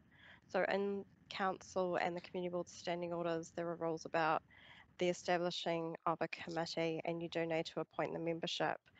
So going back to Member Bainbridge's comment, it is quite possible for you to canvass the community to see who your best people are to appoint to these subcommittees, and we can definitely help to facilitate that. I think that might answer some of Jackie's queries too about whether or not Māori need to be more active at the table.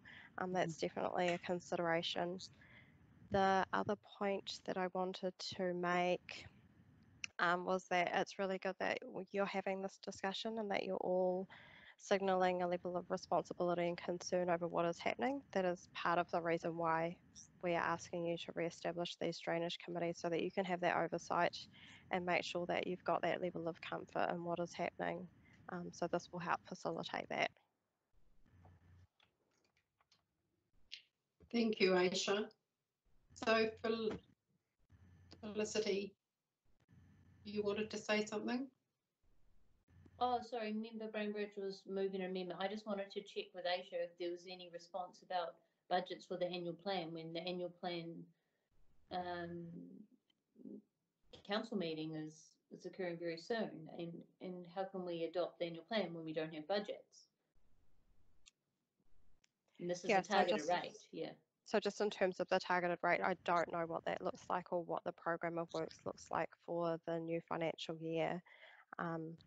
We can look into that, but I can't comment on that aspect. Can Troy comment on that? Yes, through the chair. So what we've, as I mentioned before, in the previous years and the previous meetings, so even the most recent one in September 2019, we had approved multiple work programs. So that's for the remainder of this year, which is there's very little of the remainder of this year left to go now. However, also one for 2021 as well, and that includes the targeted rate.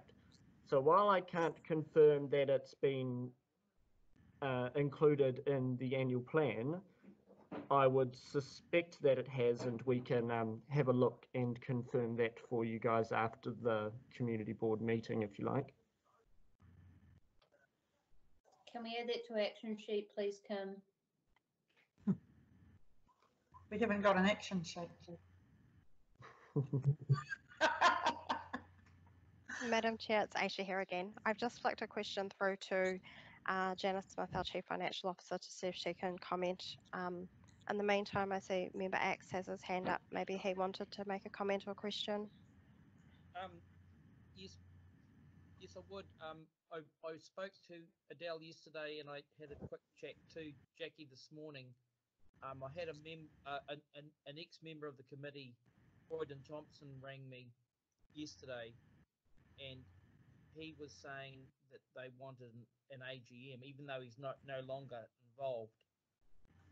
And I promised that I would get back to him with some information. So that's why I'm so interested in this. So are we going to have an AGM, or are we just going to have a workshop is the question.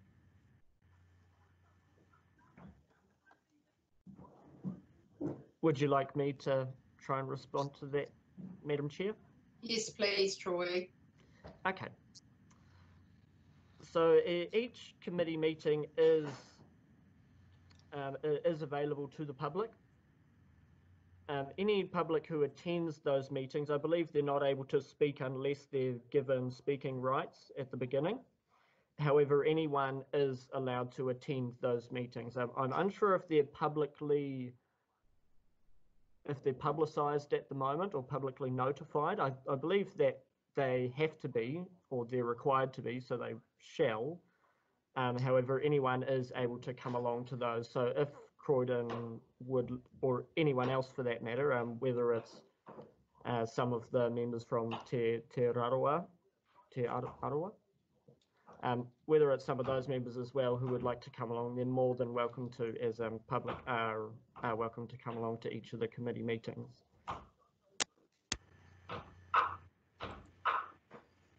Thank you for that. Thank You're you. welcome. So Madam Chair, Aisha again here. Just to add, so the drainage committees aren't required to hold an AGM. So I guess I'm curious about what Croydon wants to achieve from having an AGM meeting, and whether or not he wants to perhaps have some input into what the membership might look like, or is wanting to see the financials that an AGM would normally consider. That is something that we would have to have a conversation with him about. Okay. Thank you. So from today, what we do is actually appoint the members from this particular recommendation. So would I be right there? It sounds like, so there's going to be no AGM, so there'll be no chair. So who will be chairing the meeting? Through the chair. So this will set the process in place so that the committees are established, and then at their first meeting they will decide. The community board will start the meeting until a chair is appointed. So no different to your inaugural meeting that you had in October, November last year. Right.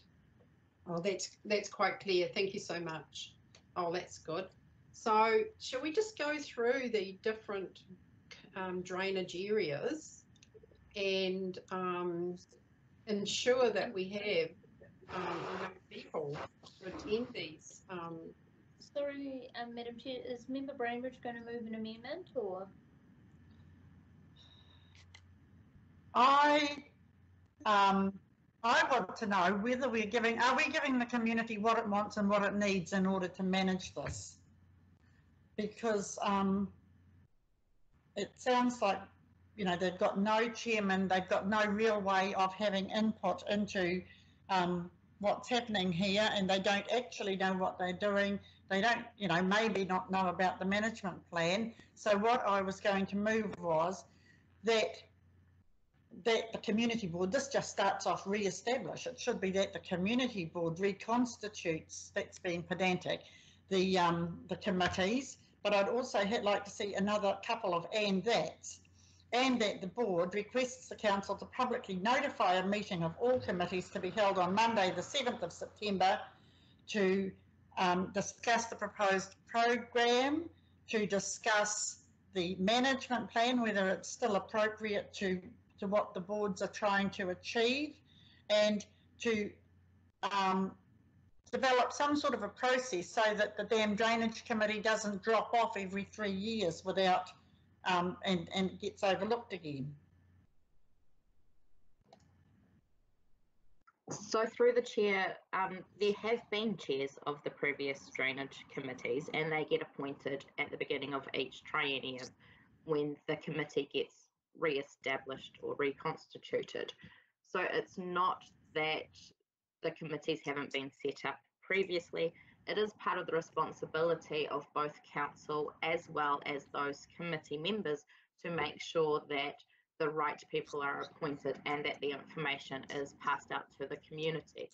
Now, they did redo the drainage committee strategies, and they were adopted. So there are strategies in place. They were not only adopted by the drainage committee, but also by the Te Hiku Community Board.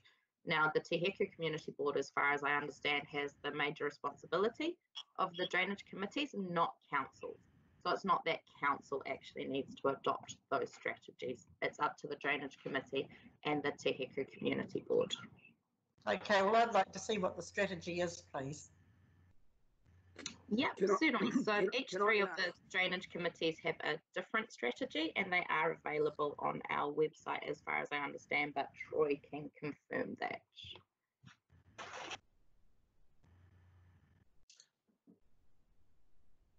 So Troy, are you able to confirm? Okay, through the chair, thank you. Thank you for that, Kim. I'm unable to confirm whether they're online at the moment. However, I agree with Kim and can confirm that several drainage area management plans have been through the committee and partly through the community board. However, those are all draft versions. So we do not have published or finalised versions of those at this stage. However, drafts have been approved and they're still to be worked on. After we get through that section or that portion, then ultimately they'll go to the regional council, which will support us in, I suppose, just ensuring that the work is being done to their standard as well as ours. And why is it going to regional council? That's not a requirement. Yeah, I think it is. So particularly with the Motutangi drainage area, I believe that it's a requirement, and that'll aid us in getting resource consent for it. However, the others, I'm not entirely sure on the wording, so I don't want to slip up here.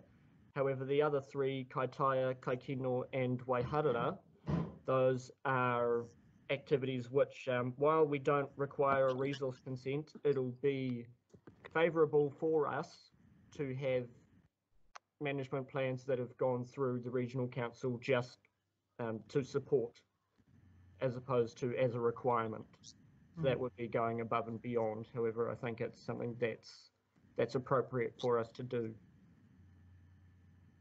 So Motutangi's got ecological values apparently. So that's why it's a bit different to the other two. Yes, yeah.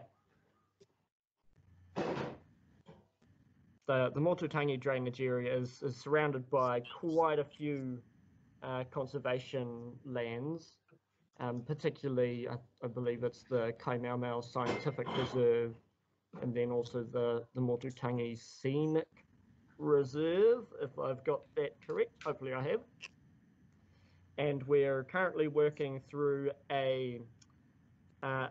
some form of a management plan with the Department of Conservation in order to make sure that any work we do beside or within conservation land is going to be done in accordance with their requirements as well as ours. So there's quite a lot going on with the Motutangi drainage area in particular. That concession agreement between DOC will also be included or be our overarching management plan for the Motutangi drainage area. So that is also underway, which we've been waiting for quite some time now for DOC to provide a response to us on that. So unfortunately, not a whole lot of progress with Motutangi. However, it is in hand. So we're talking about strategies and management plans. Where are we actually going with this? What is required? Can I ask, Cheryl, Adele, can I please ask, if with these committees that are created for each area, are the public welcome to those meetings when they hold a meeting? Like we're talking, can Te Arawa turn up later and have their say? And if so, then surely we can create these committees to get things going and then welcome the public to come along and speak, you know, and speak later. So through you, Madam Chair, yes, they will be public meetings, and yes, anyone will have an opportunity to come along. There have been previous drainage committee meetings where we've enabled a public forum session at the start, the same way that you would have in a physical meeting. And there have been occasions where iwi or hapu representatives have spoken at a drainage committee meeting at those points. So I guess the question today is whether or not you're happy to reconstitute the drainage committee meetings and whether or not you're happy with the suggested membership. So I guess one of the challenges in the membership, particularly for the Motutangi and Kaikino Waihara, the drainage committees, is that the person who previously chaired those meetings has resigned and isn't part of that membership. But for the likes of the Kaitaia Drainage Committee, the person who has previously chaired the meetings is happy to continue being on the committee, so they've probably got a lot of continuity in the way that they would operate, regardless of whether or not they have a couple of new members. So, Madam Chair, that's the council or board appoints the committee, but are they how do they know they're appointing the best people? I would have thought the community would know that better than the board, to be honest. So through the chair, on several different occasions, we've had people drop in and out of the drainage committees, and at that stage it's put to those that are on the current drainage committee who they think should be appointed to replace that person. So the committee members do go out and ask the community who would like to be a replacement for that person. I look at the names and I mean, I don't know everyone, but I think we've got to start and we've got to make a start. So let's just move it forward to make a start, but then welcome the public to be part of it during the meetings.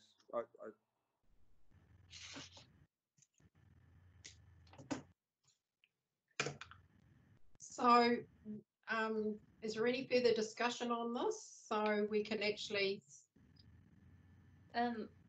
Madam Chair, I just wanted to highlight to the group, and in particular the comments that Jackie's raised, that these drainage boards have been around for over 100 years. They're not new. And this statute, you know, and the actual drainage areas, basically it's cleaning of open drains. That's it. Nothing technical. You know, anyone can come along if they like, and if they are interested in it, like if they have a farm, like for example what Jackie's raised about Sweetwater Farms, you know, Mr. Johnson or whoever's relating to that farming operation probably would have a good idea about the drainage in that area, for example. So it's a voluntary position, and you know, any of those people with those skills that want to volunteer their time, they can come along and come to the meetings. I just wanted to highlight, Madam Chair, to the staff that the delegations relating to the funds, the delegations are not to the staff to spend the budgets. Those budgets are to go back to the committee to confirm to spend those budgets. So the staff don't have that delegation, and they just need to recognise the processes.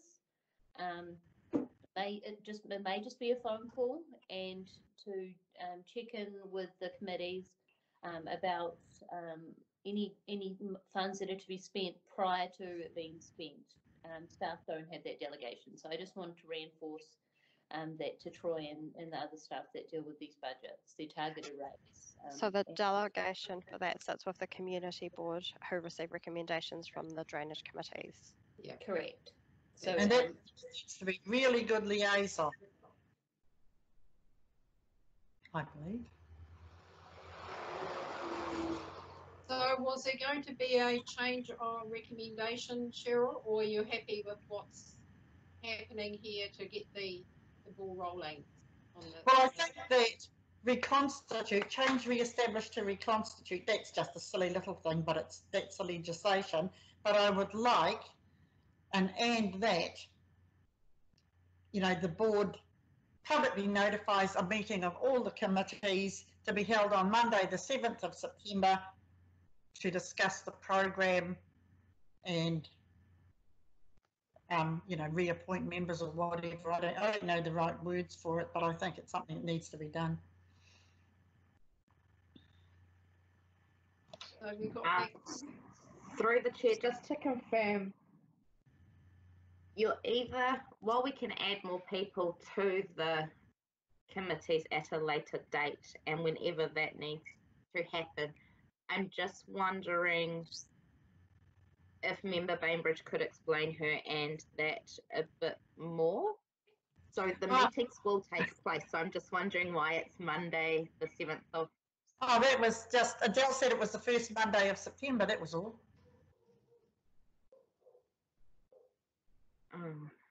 But make it your September meeting or whatever. I just think it's been delayed a long time and it needs to go forward.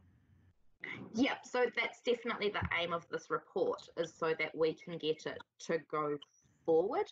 Now, as we've stated, they are publicly, or members of the public are able to attend these meetings. So if it was discovered that somebody else had an interest on sitting on the committee, then we could bring back a report as well to the Hiku Community Board to approve those new members. So I'm just not sure that your and that is necessarily going to achieve what you're hoping. But what about, so the council doesn't need to adopt a management plan, but we're talking about draft management plans and draft strategy. So we need to have something to work to, I believe. Yep, so those are in place and we do have the drafts written up and they have been through the drainage committees previously. So can you make a note that we would like to see them, please, wherever they might be? Sure. And also, what do we do to ensure that, say, at the next triennium, this falls off and then doesn't get picked up again? What process needs to be in place for that? Because we might indeed, none of us might be on the board next time and then it'll fall over again, or it could, potentially. So through the chair, as far as I understand, it does need to be reconstituted every 3 years. I don't think you can override that by saying that you appoint the following drainage committees from, let's say, 2020 through to 2030. No, but there needs to be a process so that it doesn't, you know, I mean, okay, if it's going to automatically fall off, then how do we ensure that after the next triennium it's picked up again? What happens if nobody does?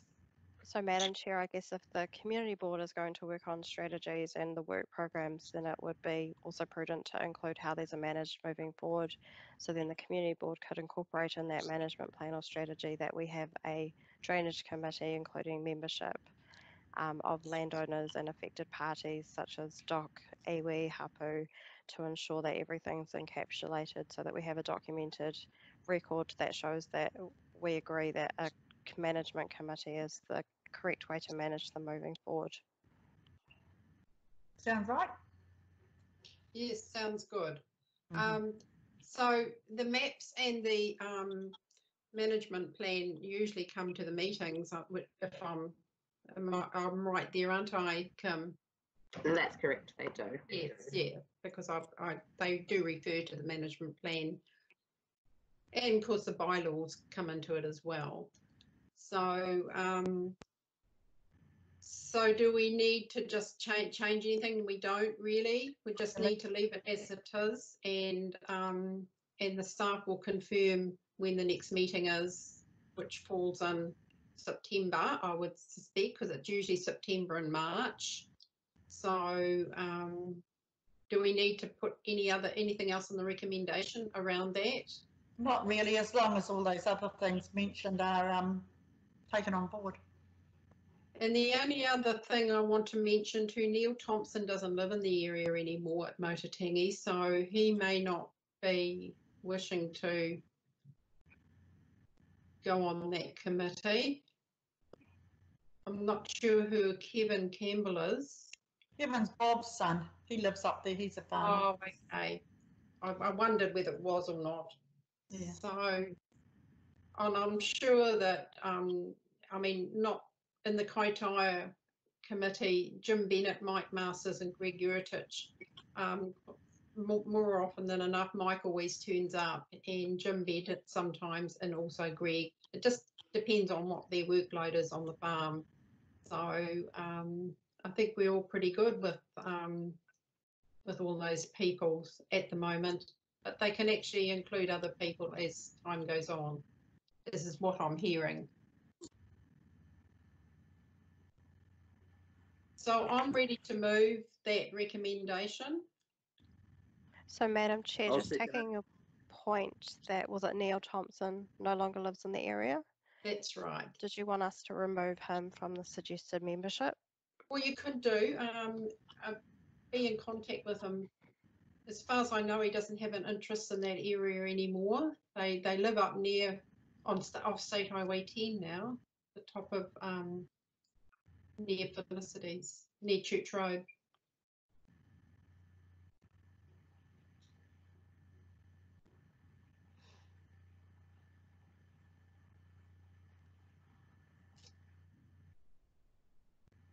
So I'm happy to move that. So is anyone else willing to second it? I'll second it. John. Thank you. So we'll just go through the list now. So Member X? Yes. Member Bainbridge? Yes, Patricevic has an E. Okay. Member Brown?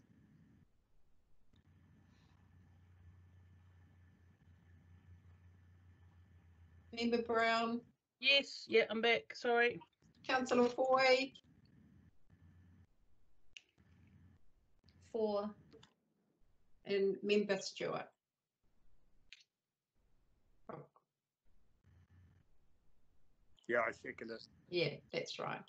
Okay, thank you everybody for that discussion. So are you all happy to actually have a break now for 10 minutes? Yes, please. Okay, so we'll have a break for 10 minutes.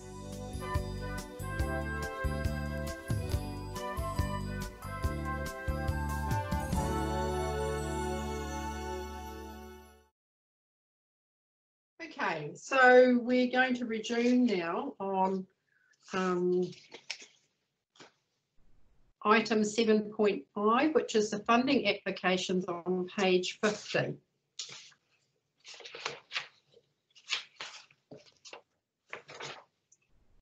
So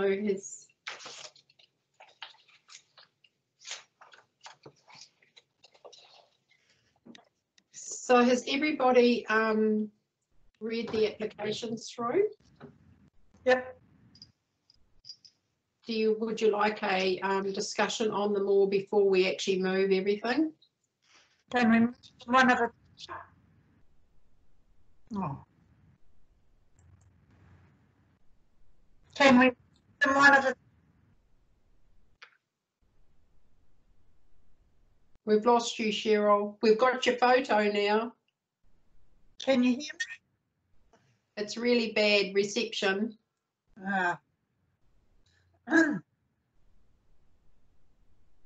comes and goes, Cheryl. I think if you try and speak, we might be okay. Are we okay now?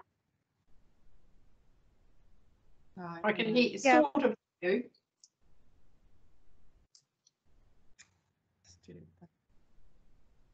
We heard that.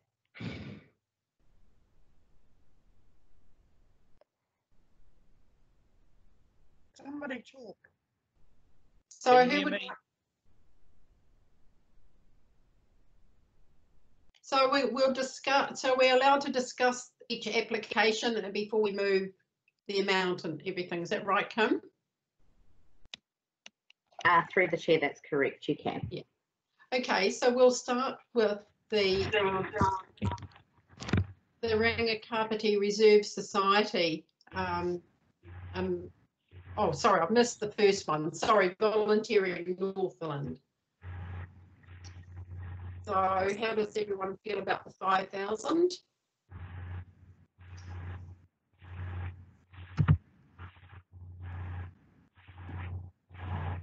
Okay. Yeah, I think they do good work. I'm okay with it. We're happy with that. Mhm.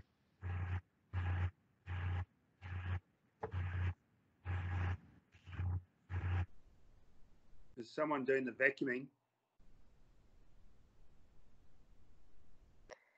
I've just muted member Bainbridge. I think it was coming through her end. Okay, Cheryl, you would like to speak to the application? Can't. Unmute. Oh, I recommend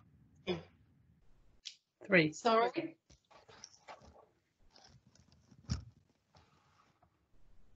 We didn't hear you, Cheryl. I think Cheryl said that she recommended 3,000. Okay.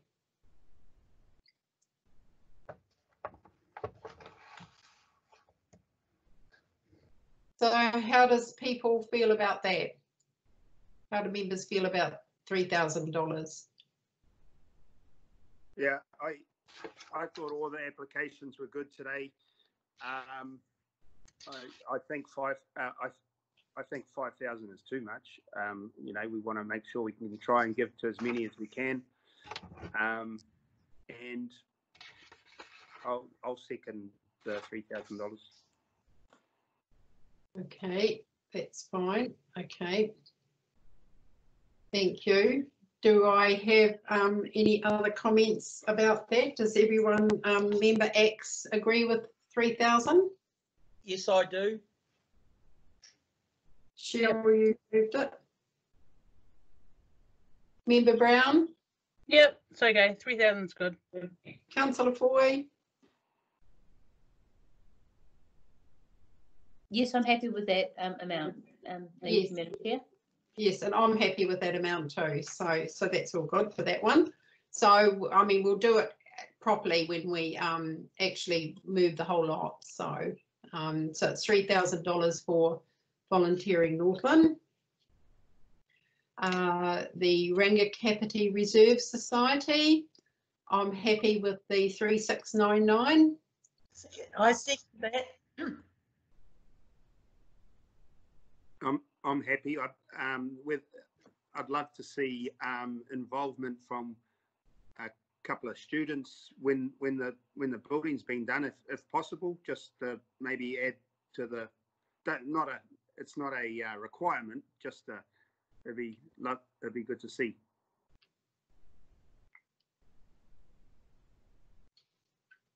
So member X, Yes, I'm quite happy with that. Thank you. Member Bainbridge, Yep. Member Brown. Yeah, my only thing is that it needs to have some sort of doc needs to endorse it. It is on dock land. It needs, even though they might be following all the dock rules, I'd like to see something about that in there. Because yeah, we might be funding. I know that they're going to be good. I know it's all going to be great. However, should it become a cave creek, and we didn't do it, you know what I mean?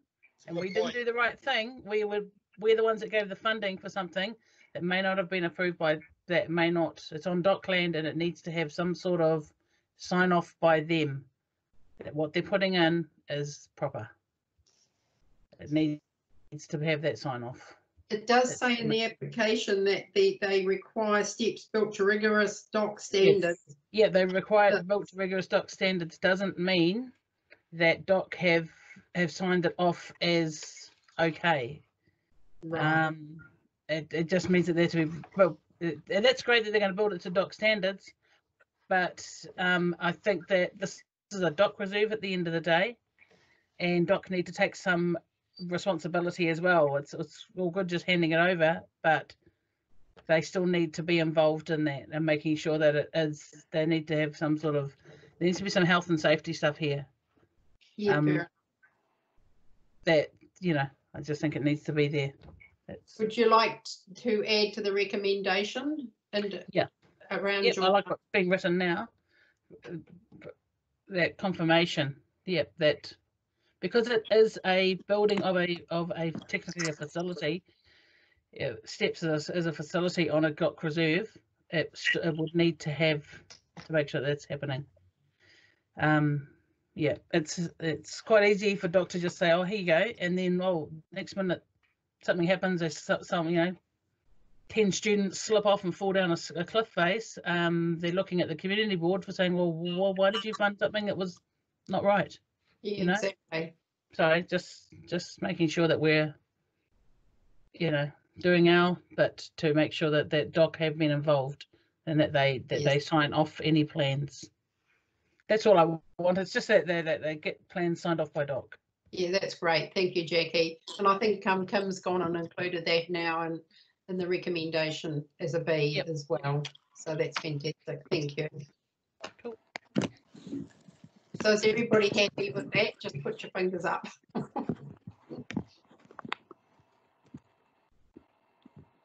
And Member Stewart.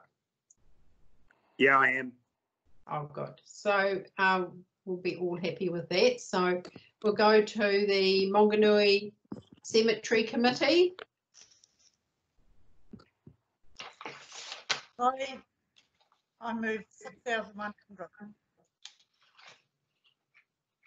The reason being, this is a really busy committee, but as a committee, they don't have access to other funding, whereas a trust does.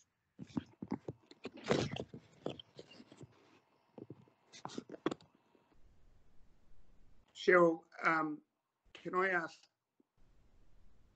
sorry, through Adele, through the chair, still learning this through the chair thing, is the work they're going to do, is it like work that's going to have to be, I mean, obviously the digger work won't be, but they're talking about paying for the spraying and stuff. Is it something, what's going to happen going forward? Is it, obviously they do a lot of volunteer work, but is the spraying just a one-off sort of thing? Not really, but it is a one-off thing. So they've got the cemetery that's being used, the historic part of the cemetery, and in the middle, there's a bit of great big trees that they've chopped over, and it looks like really rough ground. So once they burn the trees and bury them and spray it, it will be stopped in the meantime, and then as people die, the cemetery will expand. So it's at the moment it's a really untidy bit between the two cemeteries, just to make it all tidy if they want to do it work. So can I ask, do we not sell plots or anything there? Yeah, that's how they raise the rest of their money. Oh, okay. Yeah. So this is just a one-off job. It's be a lot of trees for that much digger work. Adele, you can explain. Okay. Yeah, we're finding it hard to hear you, Cheryl. You were good before the break. Did you have a wine for lunch? There's a big echo. Be careful, guys. This is being recorded. Oh, that's right. Okay. Can you hear me? Yes. So it's a one-off job, getting rid of trees and rubbish that's been chopped over, and then it will become a lawn, and they will graze it, and then extend the cemetery as people die, basically.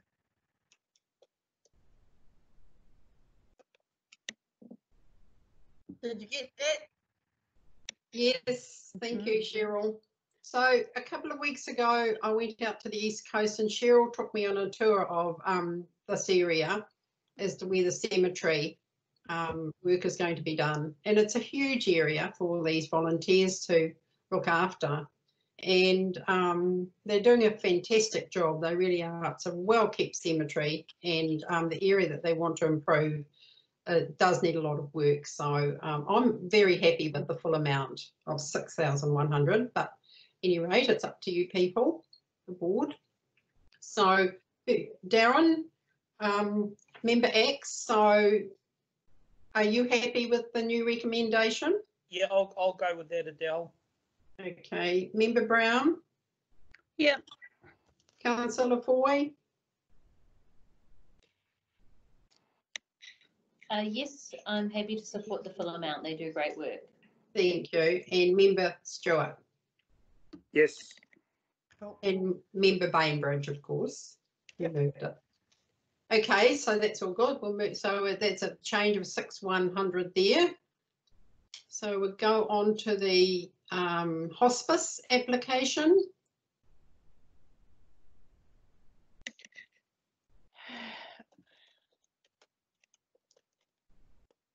Is there any discussion on the 4,000? I'm happy to move that full amount. I think they do great work in our community, and we're really lucky to have those facilities in our town. Absolutely. I would like to second that. Thank you. Member Bainbridge? Yes, I support it. Thank you. Member Brown? Yes, support it. Member Stewart? Yep. And I support it as well.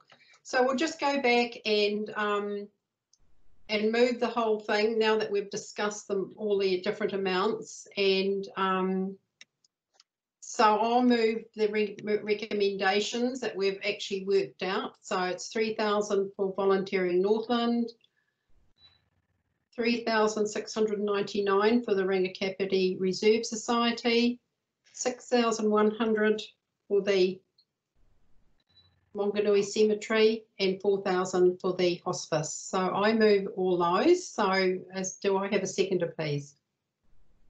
I'll second it. Thank you, Darren. So we'll just go through. Member Bainbridge? Yes, thank you. Member Brown? Yes. Councillor Foy? Support. Member Stewart?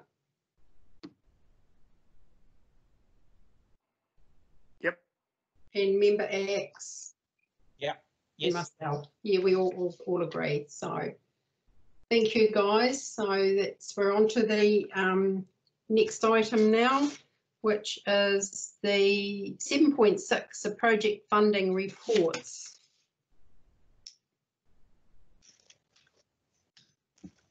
I'll move that they, do we have to move them? They're just reports. Thank you. They're just reports from, page 103. No, sorry, 83.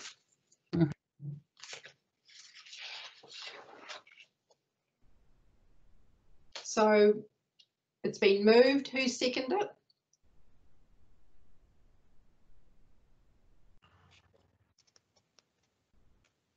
Did anyone? Did anyone second it? Through the chair, no, no one has seconded it yet. Okay, do I have a seconder for the? I will. Thank you. So is everyone happy with this recommendation?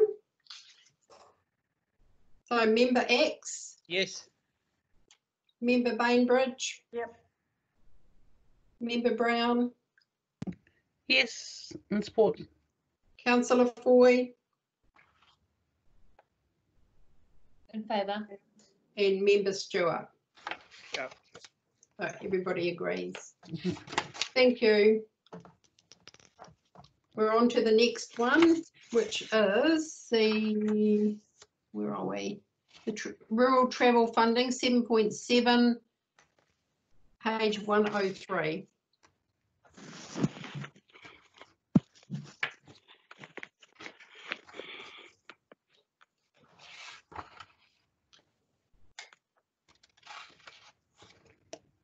So I'll move the report.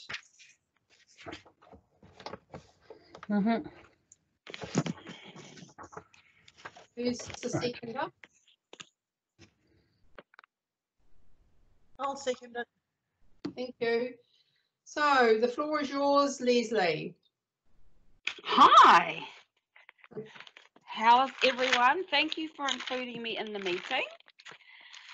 So a couple of things to start off with. So first of all, just like Jackie, Member Brown had commented earlier, just letting you know of my conflict of interest in regard to the Rural Travel Fund application with the Te Raroa Rugby Club.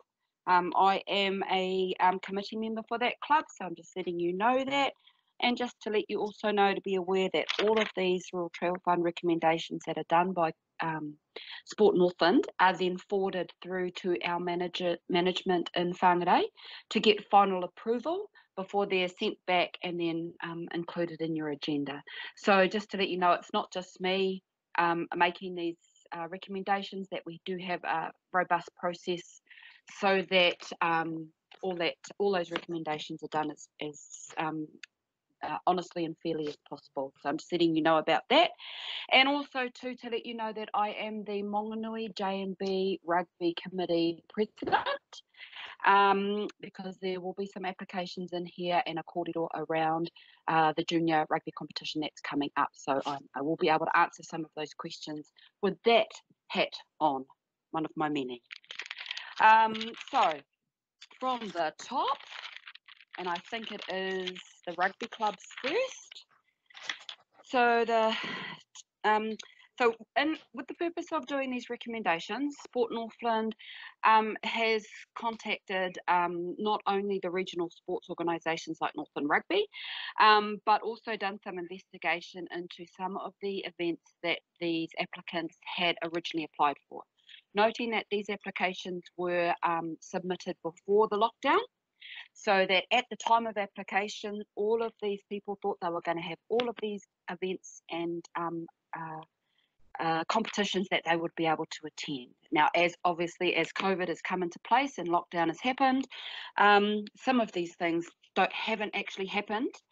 Some of them have happened, been gone past, some of them have been postponed, some of them have been cancelled, and some of them have been modified. So what we've done is we've taken a little bit of a look at everything that's happened, contacted people to clarify a few things, and then made some recommendations, which you see before you.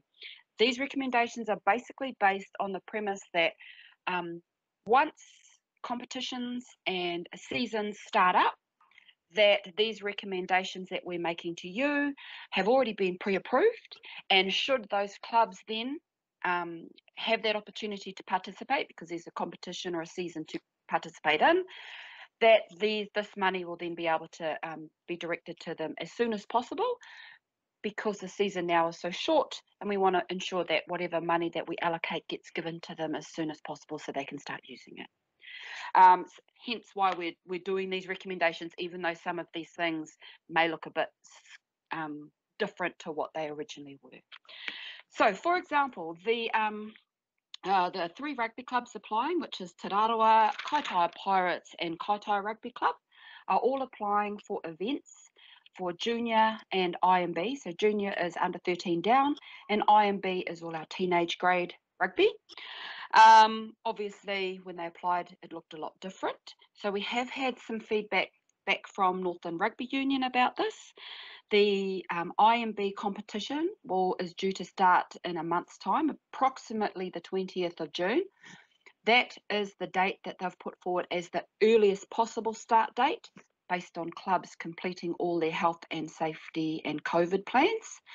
It doesn't necessarily mean that that will be the exact start date. That's just the earliest any of them can kick off.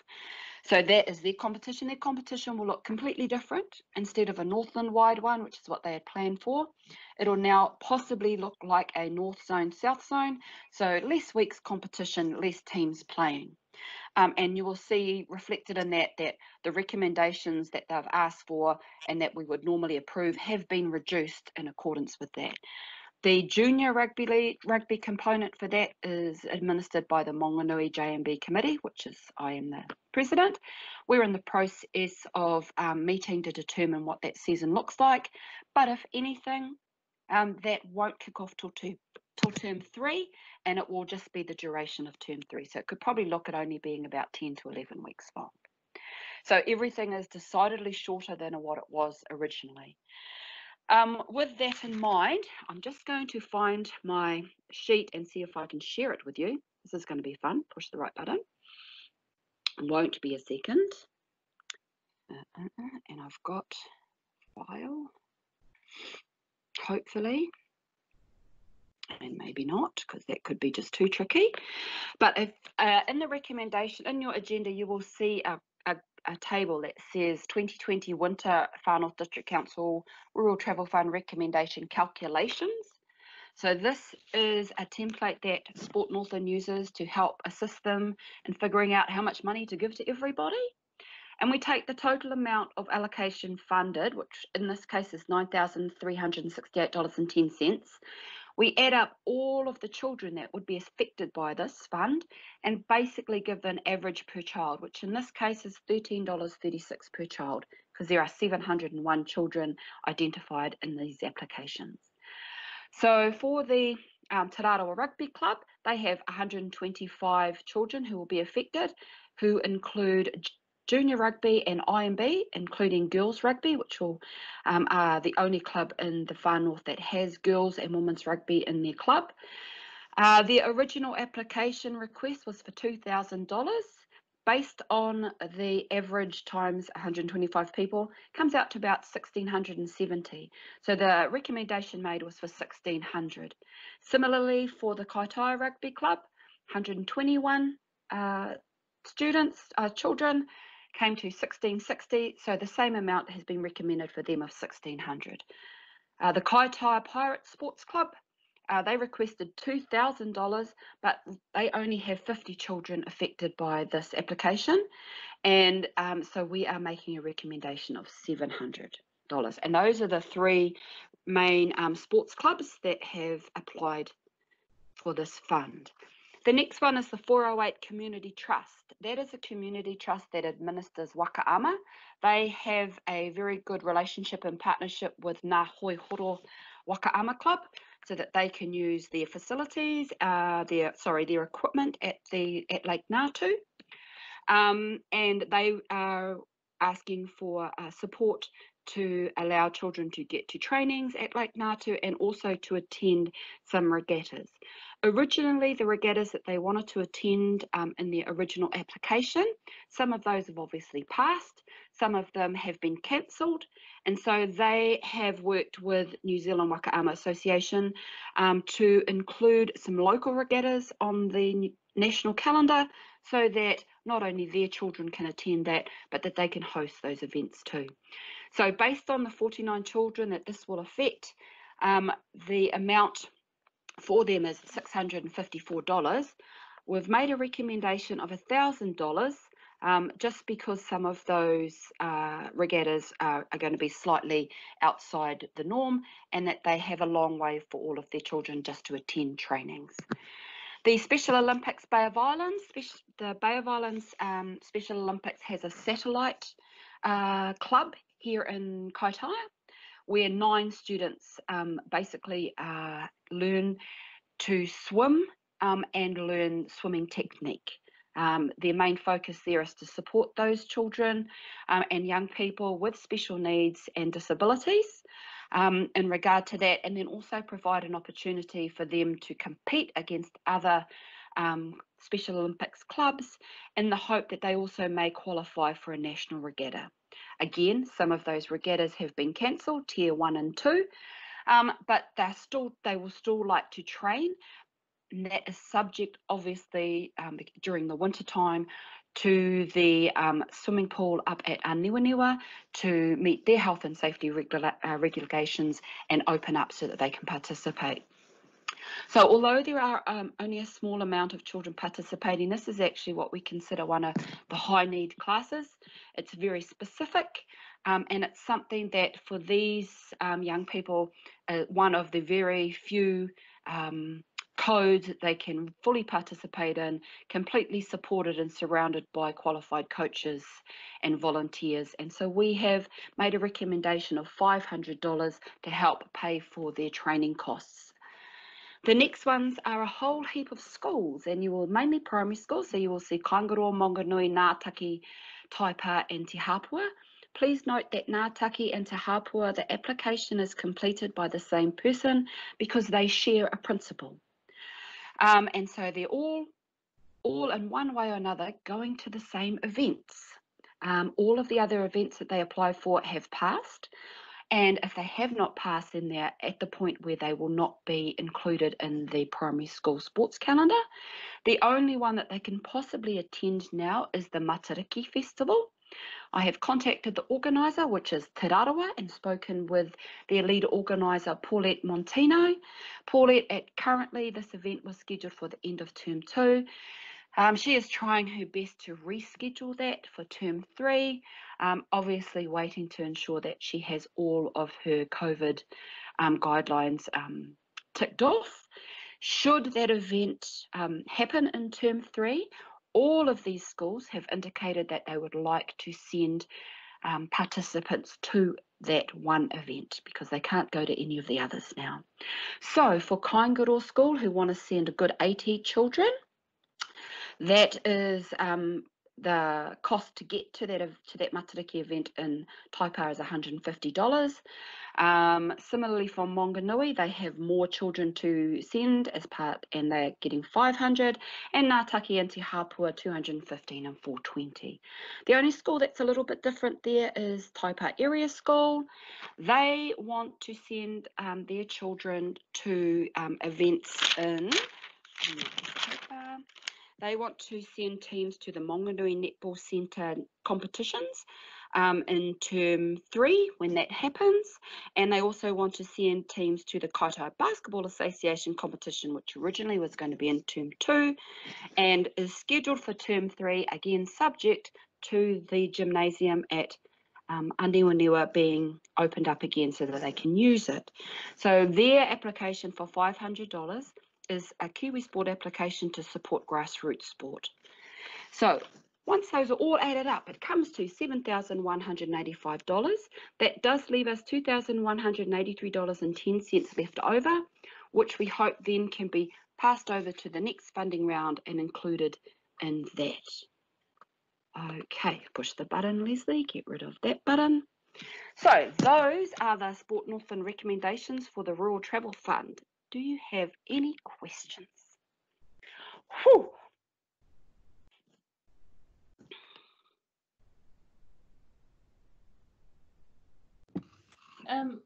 Madam Chair, I don't know where she's gone, but I just want to say very comprehensive as always, Leslie.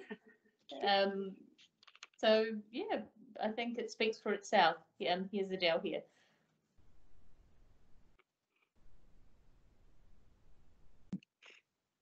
She's just on the phone.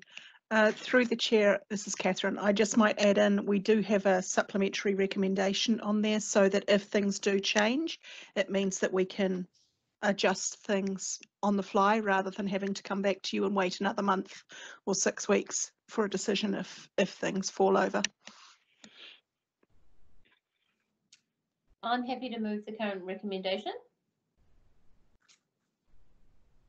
I'll second it.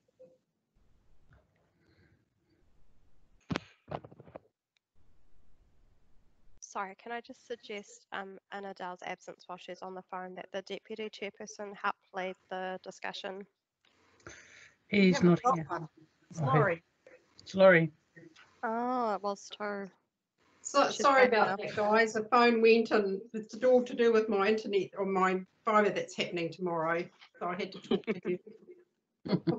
Okay, so where are we up to? So it's been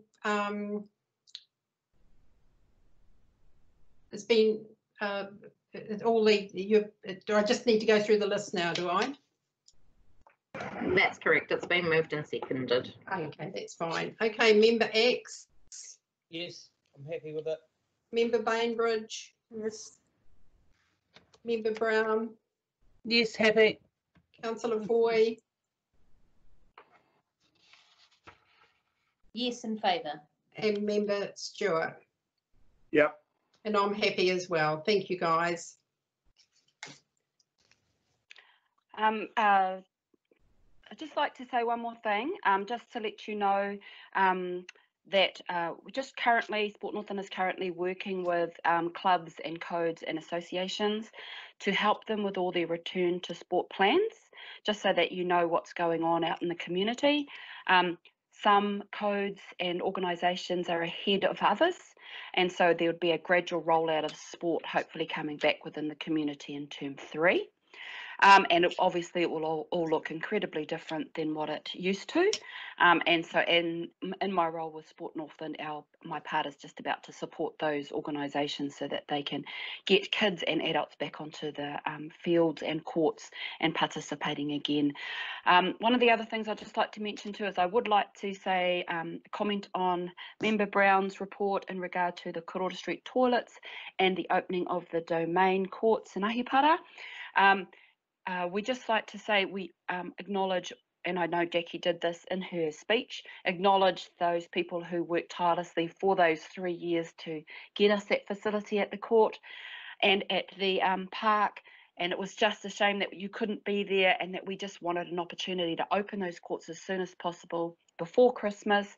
Same with the toilets, because the need for that was actually really huge over that holiday period. So I'd just like to acknowledge those who helped in the background to get that done, and thank you to Jackie for being on call to be my representative of the community board, so that there was that face there at those openings, and we really appreciate that. That was excellent. So apart from that, thank you very much, and hopefully we'll catch up with you again soon. And that's me. Yeah. Thank you so much, Leslie. Bye. And thank you, Madam Chair. Before Leslie goes, can I Well done, just Leslie. ask if she can give feedback on the Hiku master plan, because both Sport Northland and her role in Karora part, and Ahipara in general, I think that will be really valuable to get that feedback as well. Yep, that sounds great. At the moment, we're working with a lot of our Sport Northland work at that level is done by my management staff. So we've got a person that's employed by Sport Northland. His name is Stuart Middleton. He's actually in charge of places and spaces for our organisation, and that's his role, is to deal with that. And I hope that in regard to our community connector roles that we have here, which is me and Cheryl in the Mid-North, that we're able just to give that local voice to those discussions, so that people know what's happening down at that grassroots level. One of the other things that we're doing too, just in part of my work, is hopefully working with the Ahipara community, because that's one of my targeted communities, and helping them move forward with some more projects. And we're in discussion there around some wish lists that the community have put together, and we had looked to review the Ahipara community plan, and also to see how we can make that work and provide some feedback to community board and to council around some of those things that are happening in this area. And a lot of that with my input with Sport Northland's influence is all around sport, recreation and play. So anything that sort of has that kaupapa or a health kaupapa is something that Sport Northland can support. So if you have anything like that floating around in some of your other areas that you need some support with, please give me a yell. I'll be more than happy to come and have a kōrero with you and your community. Thank you so much, Leslie, for that. That's great. So we shall move on to the next item, which is 7.8, which is a rural travel funding projects reports on page 138.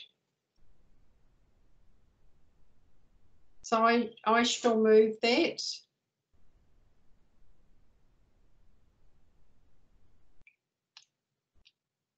Do I have a seconder, please? Yep, I'll second it. Thank you, Jackie. So everybody happy with these reports? Okay.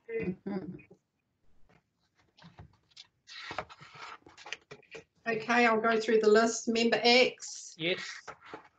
Member Bainbridge? Yes. Member Brown? Yes. Councillor Foy? Yes. Member Stewart? Yes. And I also agree. So we shall move on to the next, it's 7.9, which is our statement community board fund account as at the 30th of April. On page 150. So I've just got a comment here, and I hope Catherine is still on board. She left. No, I am here. Sorry, I had to take myself off mute so you knew I was here, but I am still here. Okay, there is a comment here that I made a note of on this. I've just got to find the note now. So in your report on the funding applications on page 50, you say that there's 39,420 left. Yes. Well, on this particular page, page 152, the statement says 43,021.96. So there's a difference of 3,601.96. So what's it going to be? I based it on the last funding report I did, so I don't know what the difference is.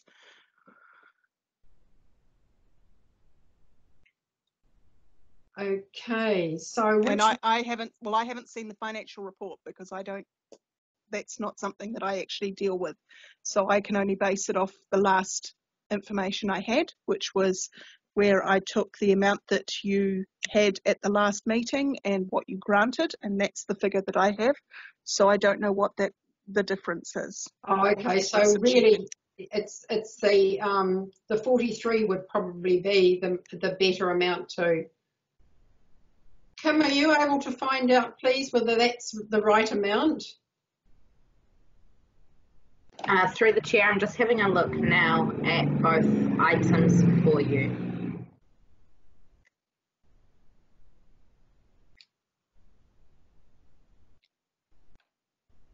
You are probably better off to go with the amount that is in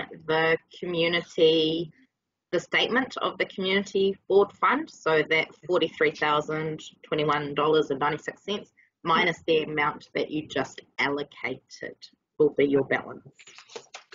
Which is 16,799. What is it, 16,799 is what you have allocated today. Okay. So it's 22,621, is that correct? What we've got left? That's based on the 39,000 figure.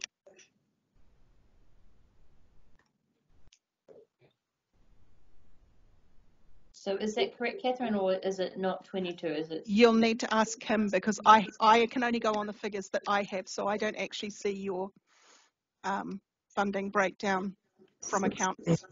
Sorry, Catherine, how much was just allocated? $16,799. So that would leave you $26,222.96. Okay, so are we allowed to allocate that amount, please, to different projects, the remaining money?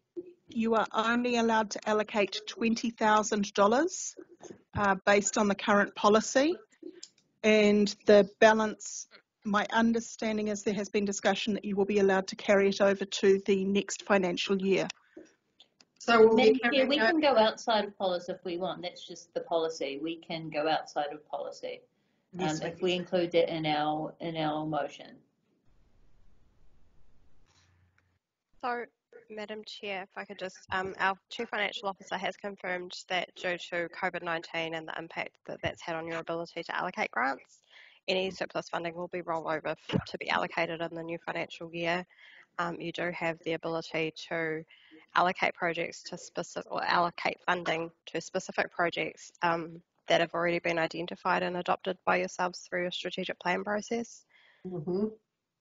So it's up to you whether or not you wanted to allocate funds or to leave it to the new financial year to add to your post-COVID grant allocation availability. Madam Chair, and I've already asked this, I got Grab asking questions in the chat from Asia. Aya was really helpful with this. You sent through on the 1st of October 2019, we had a motion that relates, someone's got background noise, relates to our placemaking fund allocation. And so it said that we gave it 33,333 to Awanui Reserve. So further to that, it had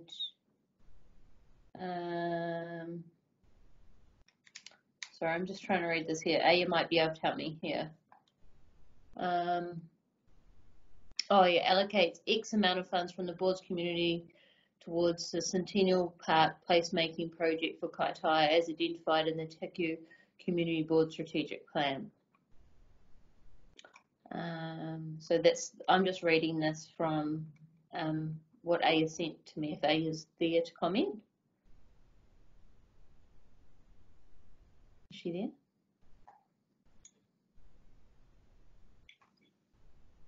Hi, Aya. Need to unmute. You're on mute, Aya.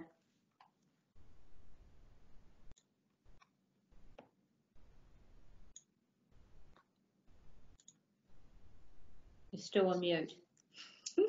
So, Aya is unmuted, but it seems she's having some issues with her microphone.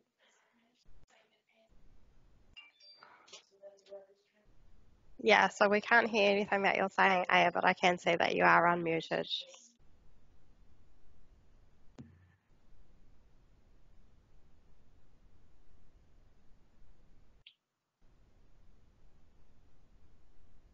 Aya, do you want me to call you on Skype and transfer the message through?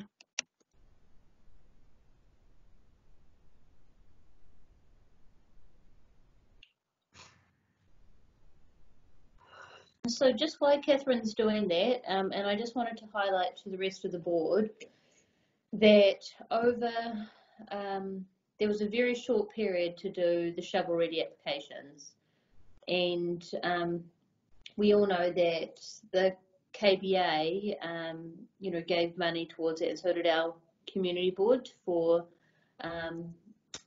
Darwin to do a master plan for the Kaitaia area.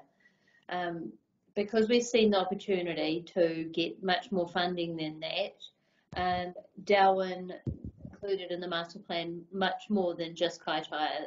So for those that have seen it, included Ahipara and Awanui in particular. We should be hearing back about that application for that funding from central government for shovel ready within the next couple of weeks, hopefully. But I just wanted to highlight to you that Darwin did do this extra work on the master plan, and and in terms of the work that she did in particular about Awanui Reserve design that was done with and Susie Clark and the Awanui Progressive Group had input into that. And so I just wanted to, let you know that in terms of the funding and potentially addressing the extra work that Darwin had done for those additional areas that hopefully will get us significantly more money into Hiku as a result of her work over those 8 days. Can you guys hear me now through the headset? Yes. Okay, cool. I'll hang up on you, Catherine. Okay. So I sent the link to the meeting resolution through the chat. So on the 1st of October, the Te Hiku Community Board voted to allocate the placemaking fund as Councillor Foy outlined. So there was allocated the full amount of the placemaking fund to Awanui, and then 2,500 to the Karikari Recreation Hub project, 500 for Anzac expenses. I don't know whether that was still used towards the video, and 17,000 to the Centennial Park planting, subject to a variation approval of the town maintenance contract for the ongoing maintenance of the plants. So does that answer the questions that people had about the strategic allocation of the community board fund? Yes. I mean, I was at that meeting, but there's quite a few members who are new who wouldn't have known about things. So that's It was prior to the election, but after the start of the new financial year, So it was in this current financial year that we're still in now. That's right. Yeah. So the Anzac Day service expenses for $500 hasn't been used, and so if we can transfer that amount over, that would be really good, because I know that Member X's department or area up in the far north, they were asking for some money towards Anzac Day as well. So possibly we could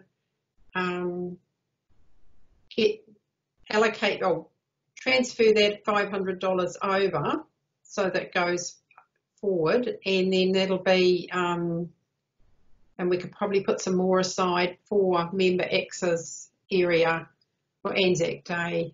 We can have that discussions at our strategic plan workshop, or next one, I should say. So how does everyone feel about that?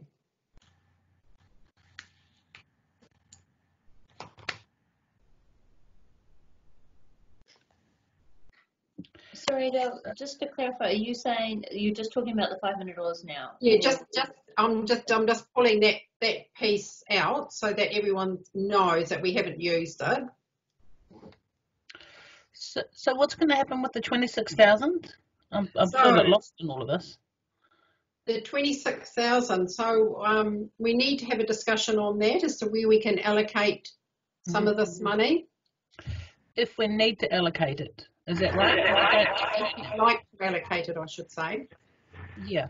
So, because for me, we were unable to complete getting an application together because we couldn't get any quotes done during the COVID lockdown. No one would respond.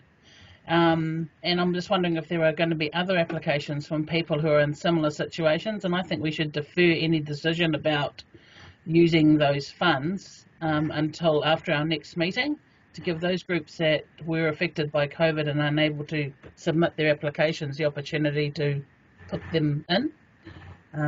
Yeah, that's my personal thought of it, that we should hold on to it and then make a decision after our next meeting. Jackie, we can't allocate anything else. I mean, we roll over into a new financial year, so all your groups, any group can apply to our grant fund. So that's not going to stop that happening. So that's not going to hinder them in any way whatsoever. Okay, I understand that, but I'm just wondering whether or not we'll get a glut. That's all. I don't know. whether we were going to get like groups that would have applied in the last 3 month period, now applying then, and then it's just we're going to run out of money by the end of our year, end of our period, if we just go with the original amount. Yeah. Or do you have a project in mind that you were thinking of reallocating that 26,000 to? Hello. So Darren, you've got your hand up. Yes, Adele, I just wasn't quite sure. I didn't know anything about this 500 for the Anzac things, and I'm sort of thinking along the lines of Jackie and just let it lay there for now, maybe.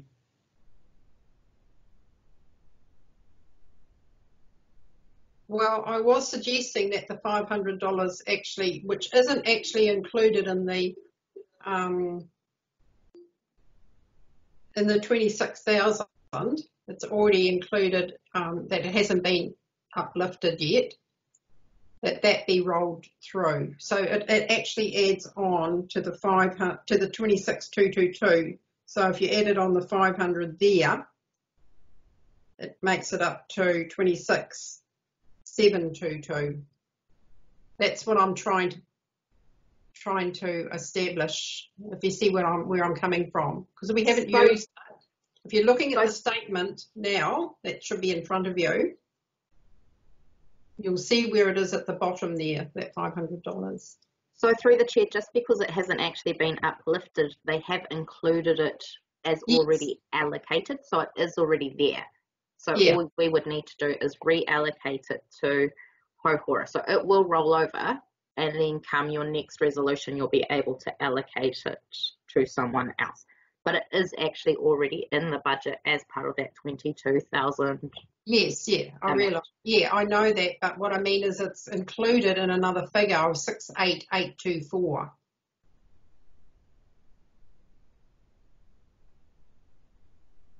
Yeah, but that's the amount that has been allocated but not uplifted. So it's already been allocated. It's just that the funds haven't been uplifted. Yeah.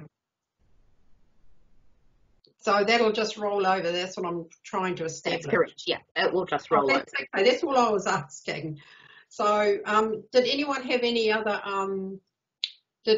any ideas of whether you'd like to allocate any of this 26,222 to anything before the end of the financial year rolls over? So, can I hear from someone, please?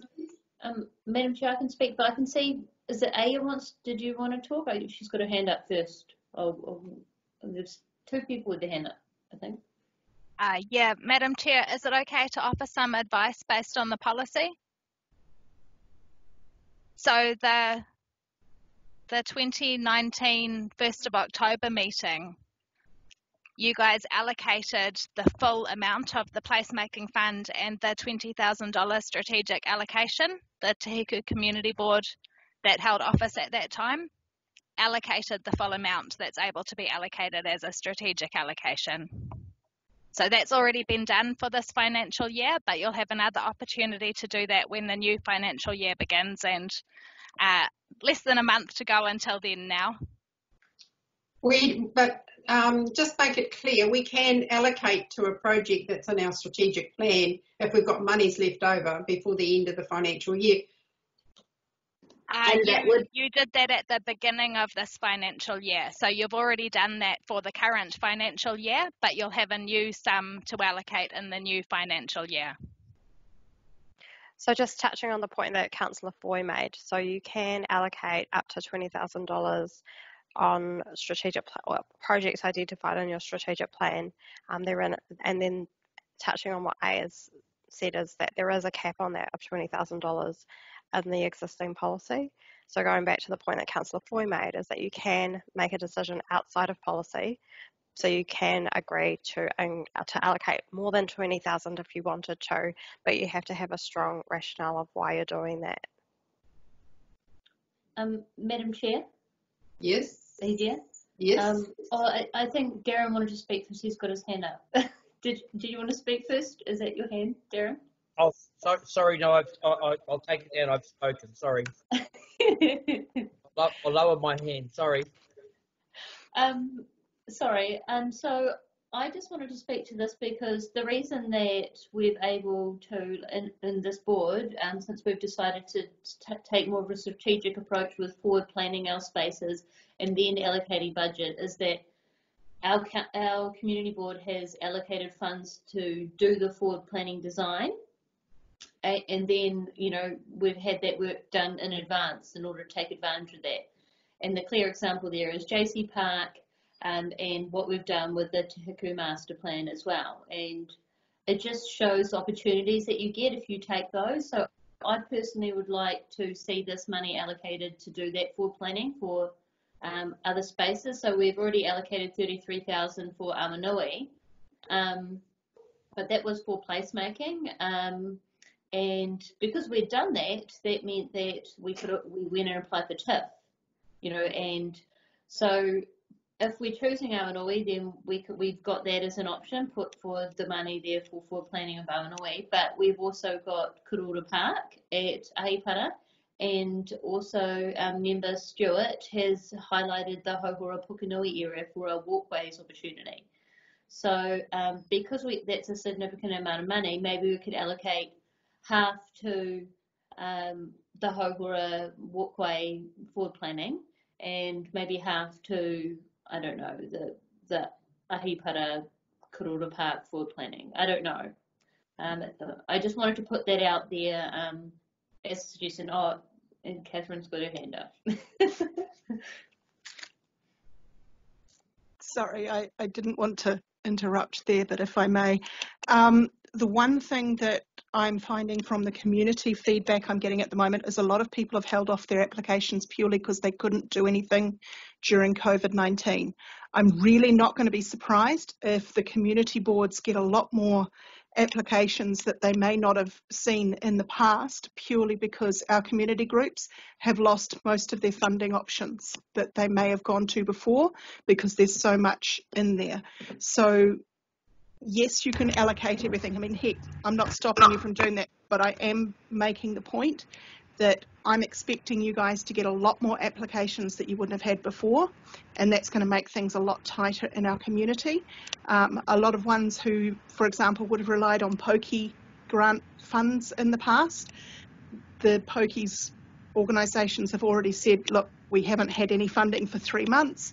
We're not expecting to get much for the next few months. So there's going to be a lot more groups looking for OPEX and CAPEX that weren't looking for it before from us. So it's just something to consider in there. I mean, I don't want to make a personal recommendation because that's not what I'm supposed to do, but it might be something to consider in terms of whether you allocate that money now so then it's not available, or whether you can still allocate it in the new financial year and have a little bit of a buffer there for the community groups that will be coming through. So reality is they'll be coming sooner or later anyway, so. Yeah, but I'm expecting a lot more through because other funding areas that they would have gone to previously, Cheryl, are just not there and have already indicated that they're getting huge amounts more than they would have in the past in terms of applications.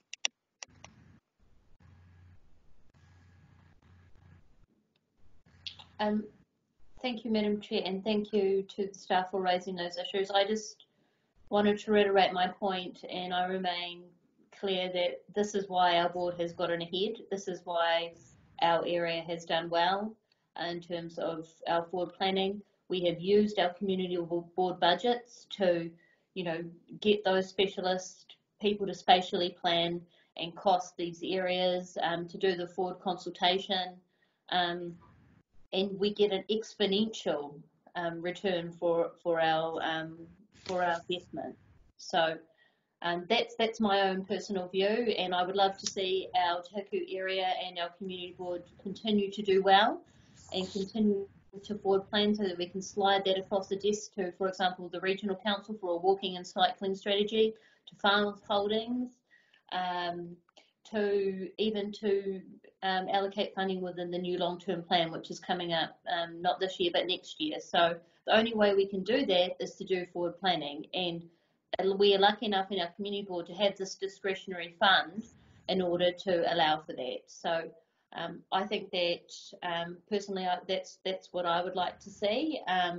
And if the other members would like to comment on that and areas that they would like to see forward planning being done, and where they think that we can capitalise on that best.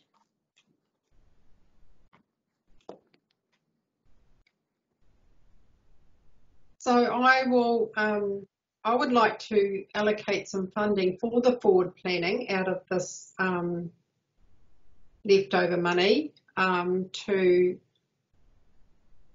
Karora Park, to forward plan on Karora Park, the Hauhora Hokanui track, or tracks I should say, and also possibly the Awanui. So do we have a plan for Awanui apart from the Te Hiku revitalisation plan, Felicity? They've done part of it, but I think that more outside of just the park, I think would be really advantageous. Because we've started already, and it'd be good to see this through, this particular park. And I mean, 33,000 really isn't just going to cut the mustard on this park. So we really need a little bit more funding to place make it properly, if you know what I mean, or do a master plan for it. Would that be the forward planning that you're looking for?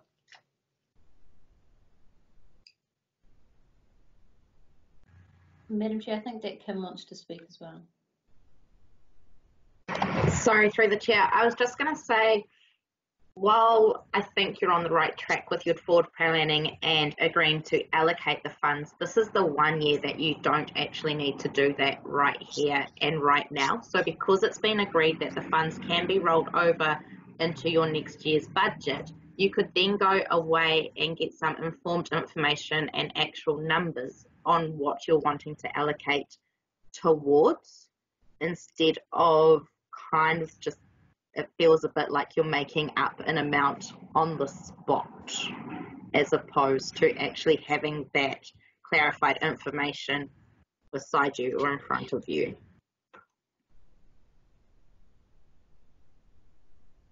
Yes, I totally agree with that. And so as long as we're not going to lose that and not go outside, we can go outside the 20 because we've got those extra funds. That's what I'm sort of wanting to know as well. That's correct. Due to COVID-19, this is the 1 year that you don't have to worry about allocating that 22,000 that is left over, because it will roll over into your 2021 budget, and you will be able to allocate it, and you will still be able to make those out of policy decisions at the beginning of the financial year. So is everybody happy with that? So maybe just to clarify for your new members, so in normal circumstances, if you don't allocate your full budget, it gets lost. So you can't just roll over month by month and financial year by financial year all of your budgets. But because of the circumstances that we're in at the moment, you have been allowed to do so. Okay. So Darren, you wanted to speak.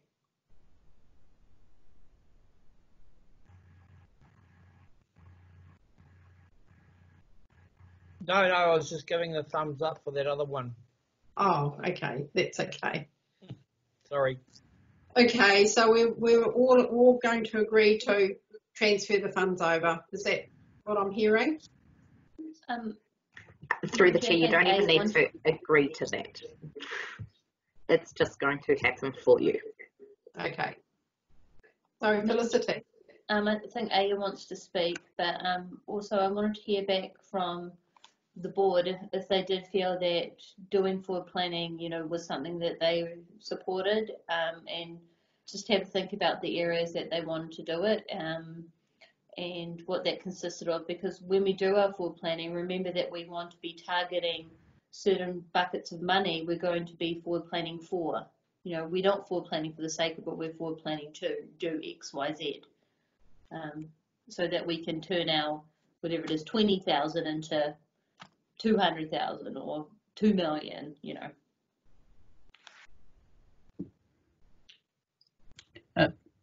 Through you, Madam Chair, I think it's a really good idea, Felicity, the forward planning part of it. I also agree with, I don't know who spoke previously, but it was that I just think we need to have a plan of that. You know what I mean? Like you can sort of say, oh, I'm going to throw 20,000 at that, but that may not be what we need. So I think we need to have that's kind of as part of our strategic planning session. When we do have one, or another one. You know, we need to plan these projects and stuff like that, don't we? Yes. To make sure that we know what it's going to roughly cost or what we're going to allocate towards it. So, yeah, I'll be keen on that. Okay, so that's all good discussion. Thank you, everybody. I want to say that I support forward planning too, but I also acknowledge that we've got a valuable institution here already in the Monganui Information Centre, and I'd like that supported too, because tourism is going to be very important, domestic tourism, for the next little while for a start off, and we need to be promoting our area. Perhaps I can do a funding application to our board. Cheryl, please. I'll wait and see first whether the council decide to support them, because info centres really are a council activity, so we should know that hopefully. When are you having your deliberations? Friday. Oh yeah, so we'll know next week. Yeah. Thank you.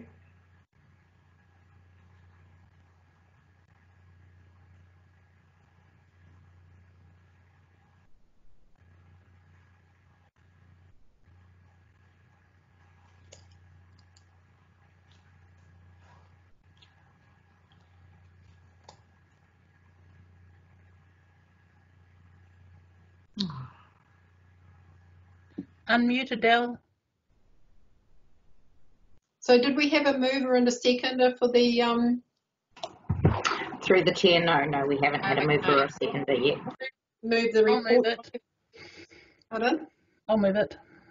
Okay. Who's going to second it? I'll second it, Adele. Darren. Okay, thank you. So we'll just go through. Member Bainbridge, Member Brown,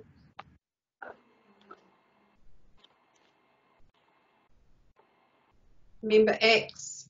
Yep. Councillor Foy. Support. Member Stewart. Yeah. And Member Brown. Yeah. And I support as well. Thank you. Now we're up to 8.1, which is page 153, which is the Te Hiku Statement of Financial Performance Activities by Ward for the period ending 31st of March 2020. Move. I'll second it. So Member X. Yes. Member Brown. Yes. Councillor Foy.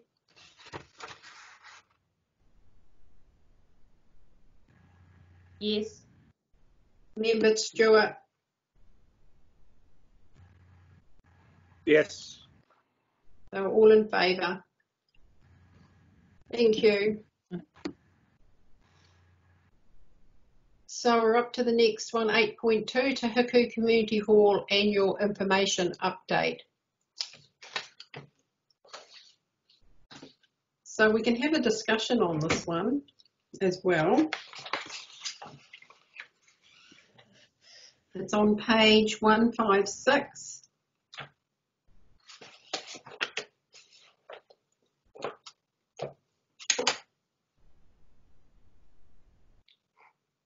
So I'm a little bit So in the Te Hiku ward, we've had reports from Maunganui and Kaingaroa and the Awanui Sports Complex. We haven't heard from Hirakino, Watawhiwhi, Lake Ohia. Yeah, Madam Chair, I've been trying to, how do we find out who the contact people are for these? Maybe I've missed something. The Hirakino one is Sharon Adams, and she works at the Age office. Sharon Adams, yeah. Yeah. The Age still there. Sorry? Still at the Age? I didn't think the Age, I think our Age has only got like 2 people left, haven't they? Yeah, she's one of them. Okay, okay. Apparently. Right, I'll pop in and see her then. Yeah. So, just something, sorry, off you go. The Awanui is not even mentioned in our Hiku ward halls. No. That was just something. Yes, I've got that noted. And also, Broadwood isn't in our area, so that needs to be taken out. And Takahui does exist, the Takahui ward. And I'm not sure why Victoria Valley's been left out, because that's still operating. So, yeah, there needs to be a sort of an update. It's not a very good report when all these things have been left out, and I guess it's just telling us who has been giving us their reports from their meetings, I guess, and where they're at. But Lake Ohia is still an issue. I'm not quite sure when that meeting's going to be. I need the staff to work with that community and get back to me about that. Now that we're sort of coming out of COVID, they could possibly set something up, possibly next month maybe. So we can get on and talk with that community. Madam Chair? Yes. I just wanted to speak to this, if it's okay. Yes, certainly. So I've already raised this previously about our halls. What this report is lacking is showing the huge amount of depreciation collected per hall. For example, Awanui has $1.5 million. And I don't know how much it is for Hirakino or Lake Ohia. I think it was a couple $100,000. So the report doesn't really give us context about how much these halls are costing us in depreciation, let alone operational costs to our ratepayer. And seeing as halls are paid through our wood rate, that means that people in our Hiku ward are paying for these halls and all the costs to run them. And the way we're currently operating is in a vacuum, as if these buildings aren't having a financial implication on us when they are. But it's just we don't have that information in order to be transparent to our ratepayer that at the end of the day is paying for these buildings. And it's apparent that a lot of them aren't being used very much, which is reflective in the fact that we're not even getting a hall report back. And when we look at the actual numbers of people being using these facilities, are we getting good value for money? And I think that's a really relevant question that people need to answer, because times have changed. People don't have Friday dances every night in their halls because they now have cars and they go to service centres like Chiahu. So I know that this item here is about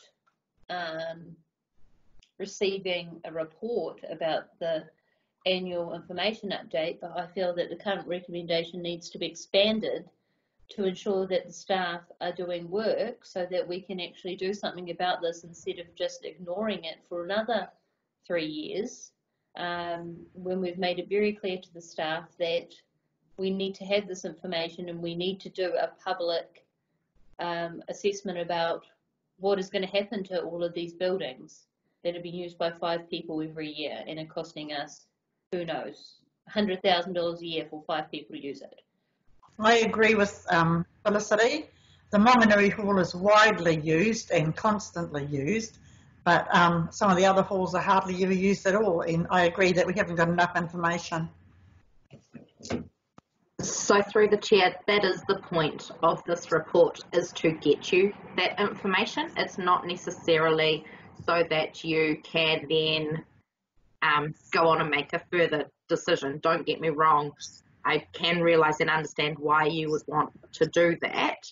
However, your best request for that would be through the CEO's office, not necessarily, and a request for a report or a workshop, not necessarily through this amendment. This is just to say, yep, we now have this information, we now have the numbers, we can see which halls are being used, which halls aren't being used, which halls are working with council, and providing them the information as requested.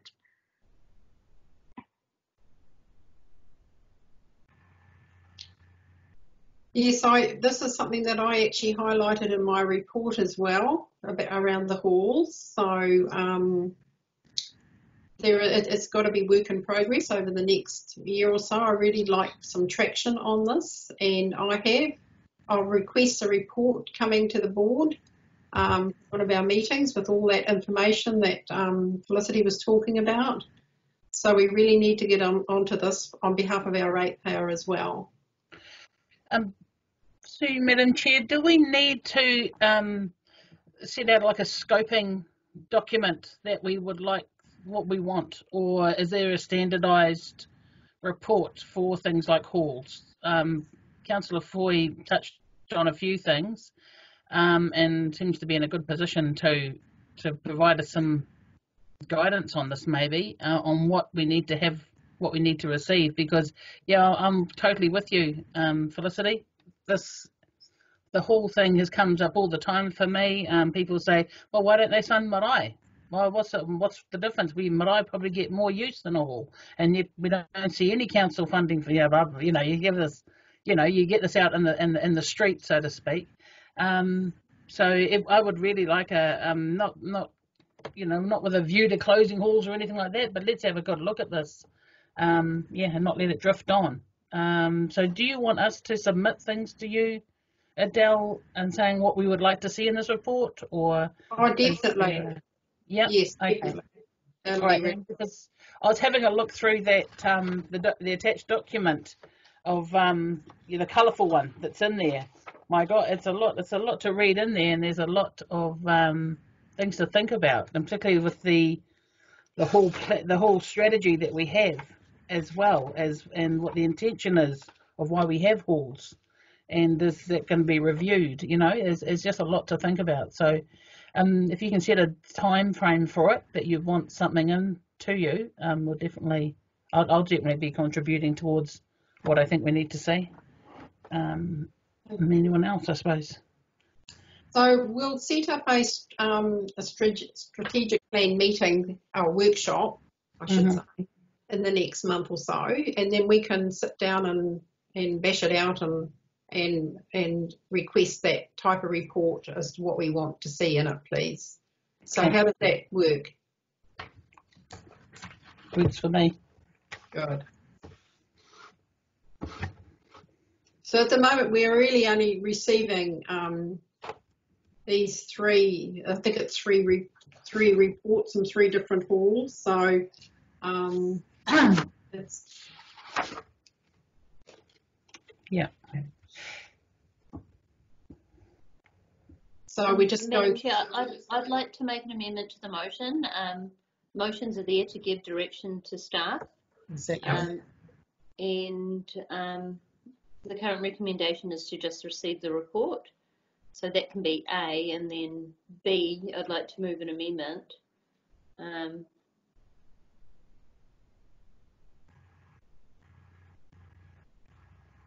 That reflects what we've discussed here, that a report on the halls and its costs to and its cost per haul, and accumulated depreciation costs are provided to the community board within a certain duration, because we've been waiting for this report for some time.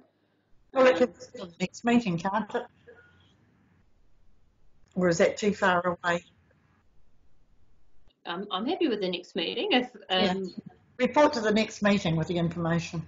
Through the chair, it would surprise me, and I don't want to set yourselves up to fail, but it would surprise me if it did make the agenda of the next community board.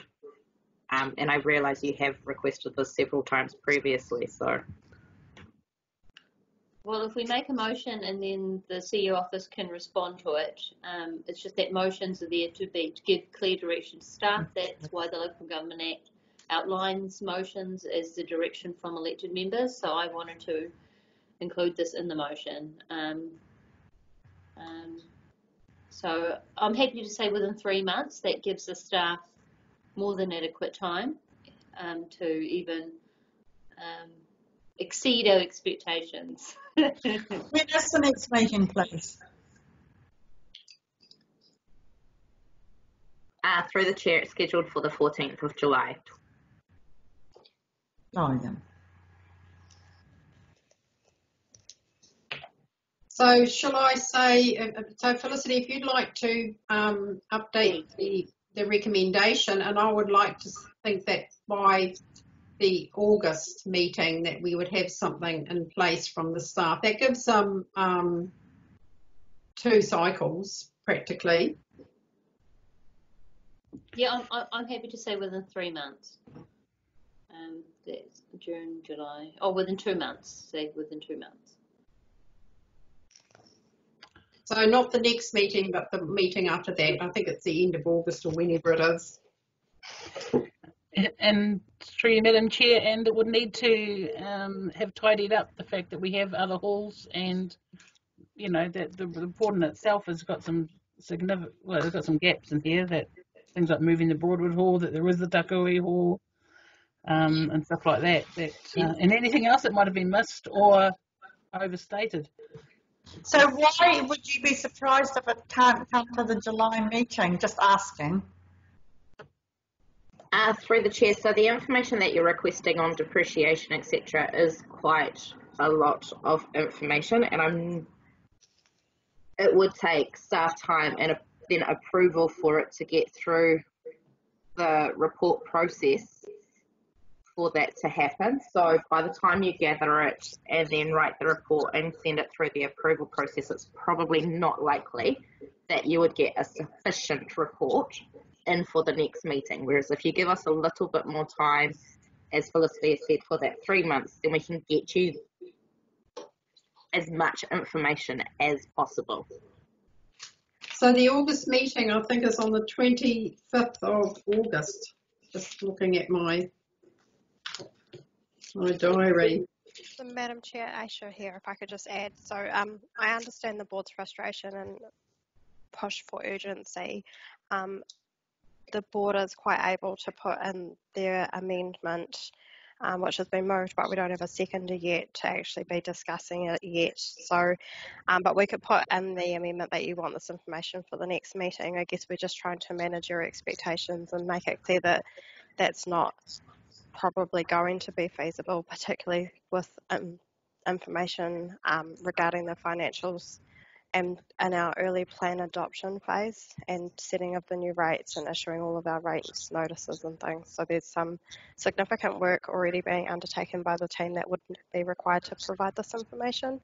But if you request it for your next meeting and we can't provide it, then we will just say so and bring it to the next available meeting.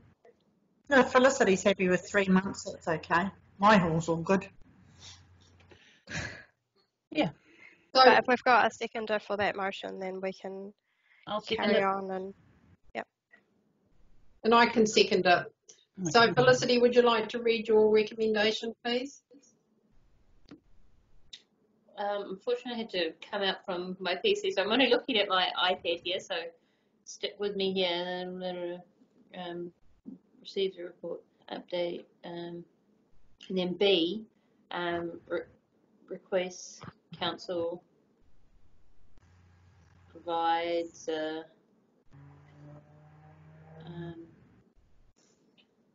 report So on the wording that Felicity read out before, I've typed up and sent through to Kim in a chat message, so she might just be able to copy and paste that, and then you can let us know whether or not that's what you're asking. Thank you. It's just on these iPads, it's only a smaller screen than a PC, so. Yeah.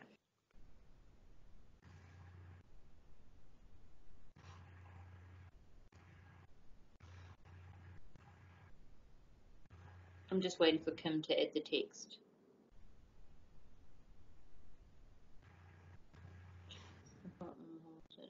Cost per hall and community.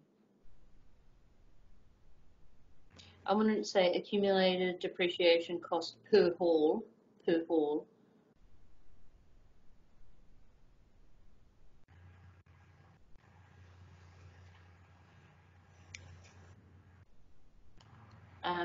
After that, no, you keep that one in there. It's cost per hall and accumulated depreciation cost per hall as well after depreciation cost per hall.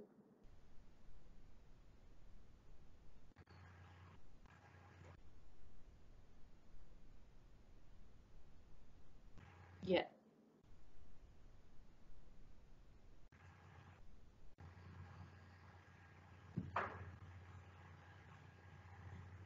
I think as well, Kim, I think the motion needs to reflect that staff need to provide options for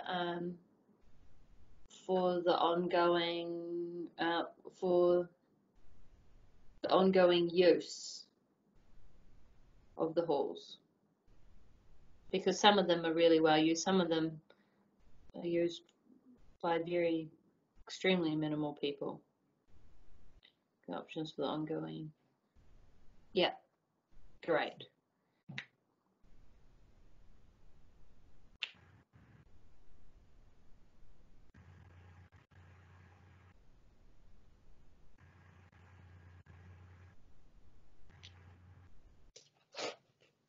So is everybody, so that's that recommendation sorted now? I'll just go through the list.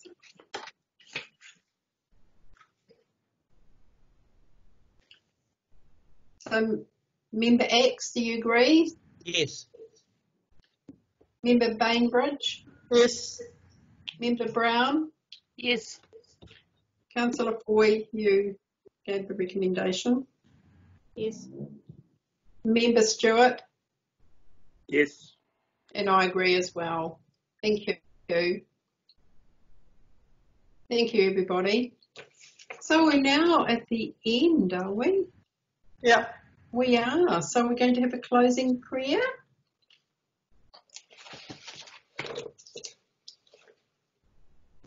Unless someone else wants to do it, I do have one.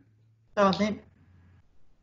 Madam Chair, I just wondered before you close your meeting whether or not Aya wanted to just speak with you quickly. Oh, okay, that's fine. And then Yako, is that right? Through the chair, that's correct. We also have Yako and Kushla to workshop with you at the end of this meeting. Can I say something too, quickly? Yes. Oh, does anyone know? I use a phone, but I can't see the hand up in the chat thing on an iPhone. So that. And John, the hand up thing is only available on PC, unfortunately, until Teams are upgraded more. Okay. So I can't see that on my iPad, but I can on my PC. Sorry. Hopefully you won't need it again in the home. Also, what's the procedure? Yeah, sad to see Laurie, who's worked with the community board for so many years, having to stand down. But when is that public? And obviously this is recorded. And also, what's the procedure that comes next? By-election. Yep, so once we've received his formal resignation, we'd go through the process of notifying an extraordinary vacancy on the board, and then we'd go through the by-election process. Okay, thank you. So Aya, the floor is yours. Sorry, Darren's got his hand up. Oh, sorry, Darren. That's all right. I was just wondering, as a board, should we might maybe put our hands in our pockets and get Laurie something and send it to him? Might make him feel a little bit better. We definitely will, if everyone's in agreement. Yeah. And Aisha, can you find out from governance as well if that as well is going to be acknowledged, because Laurie's given a huge, a gigantic contribution to FNDC in his long duration of service. Yeah, so I've sent a notification through to our CE office just to let them know that it's coming, and said that it would be appropriate for us to do something to give him a better send off, and suggested that maybe the board, when we're back in a physical meeting, could bring him along to a meeting just to have a bit of a lunch or a morning tea or something to thank him for his contribution over the years and wish him all the best in his health and future. Most definitely. Yeah. Thank you. And Aisha, can you please ensure that the CEO is notified to attend that meeting as well, because it's important. Definitely, we'll invite the mayor and councillors and senior staff. Thank you. So are we going to close the meeting and then listen to Aya, or is Aya part of this meeting? Good question. I say close the meeting and then you can delete the recording. Yeah, it's up to Adele whether or not she wants to close So it we, now and then. yeah, we can close and then Aya can have a chat to us. So we'll just do a closing prayer and then we'll close it formally, and then we'll be informally. It won't be recorded after that. Yeah. Thank you. So Jackie. Okay. Kia tau ki e tātou katoa te ata whai o tātou araki au hukraiti. Me te aroha me te atua, me te whiwhinga tahitanga ki te wairua tapu, ake, amene. And translated as, may the grace of the Lord Jesus Christ and the love of God and the fellowship of the Holy Spirit be with you forever and ever. Amen. Amen. Beautiful. Thank you, Jackie.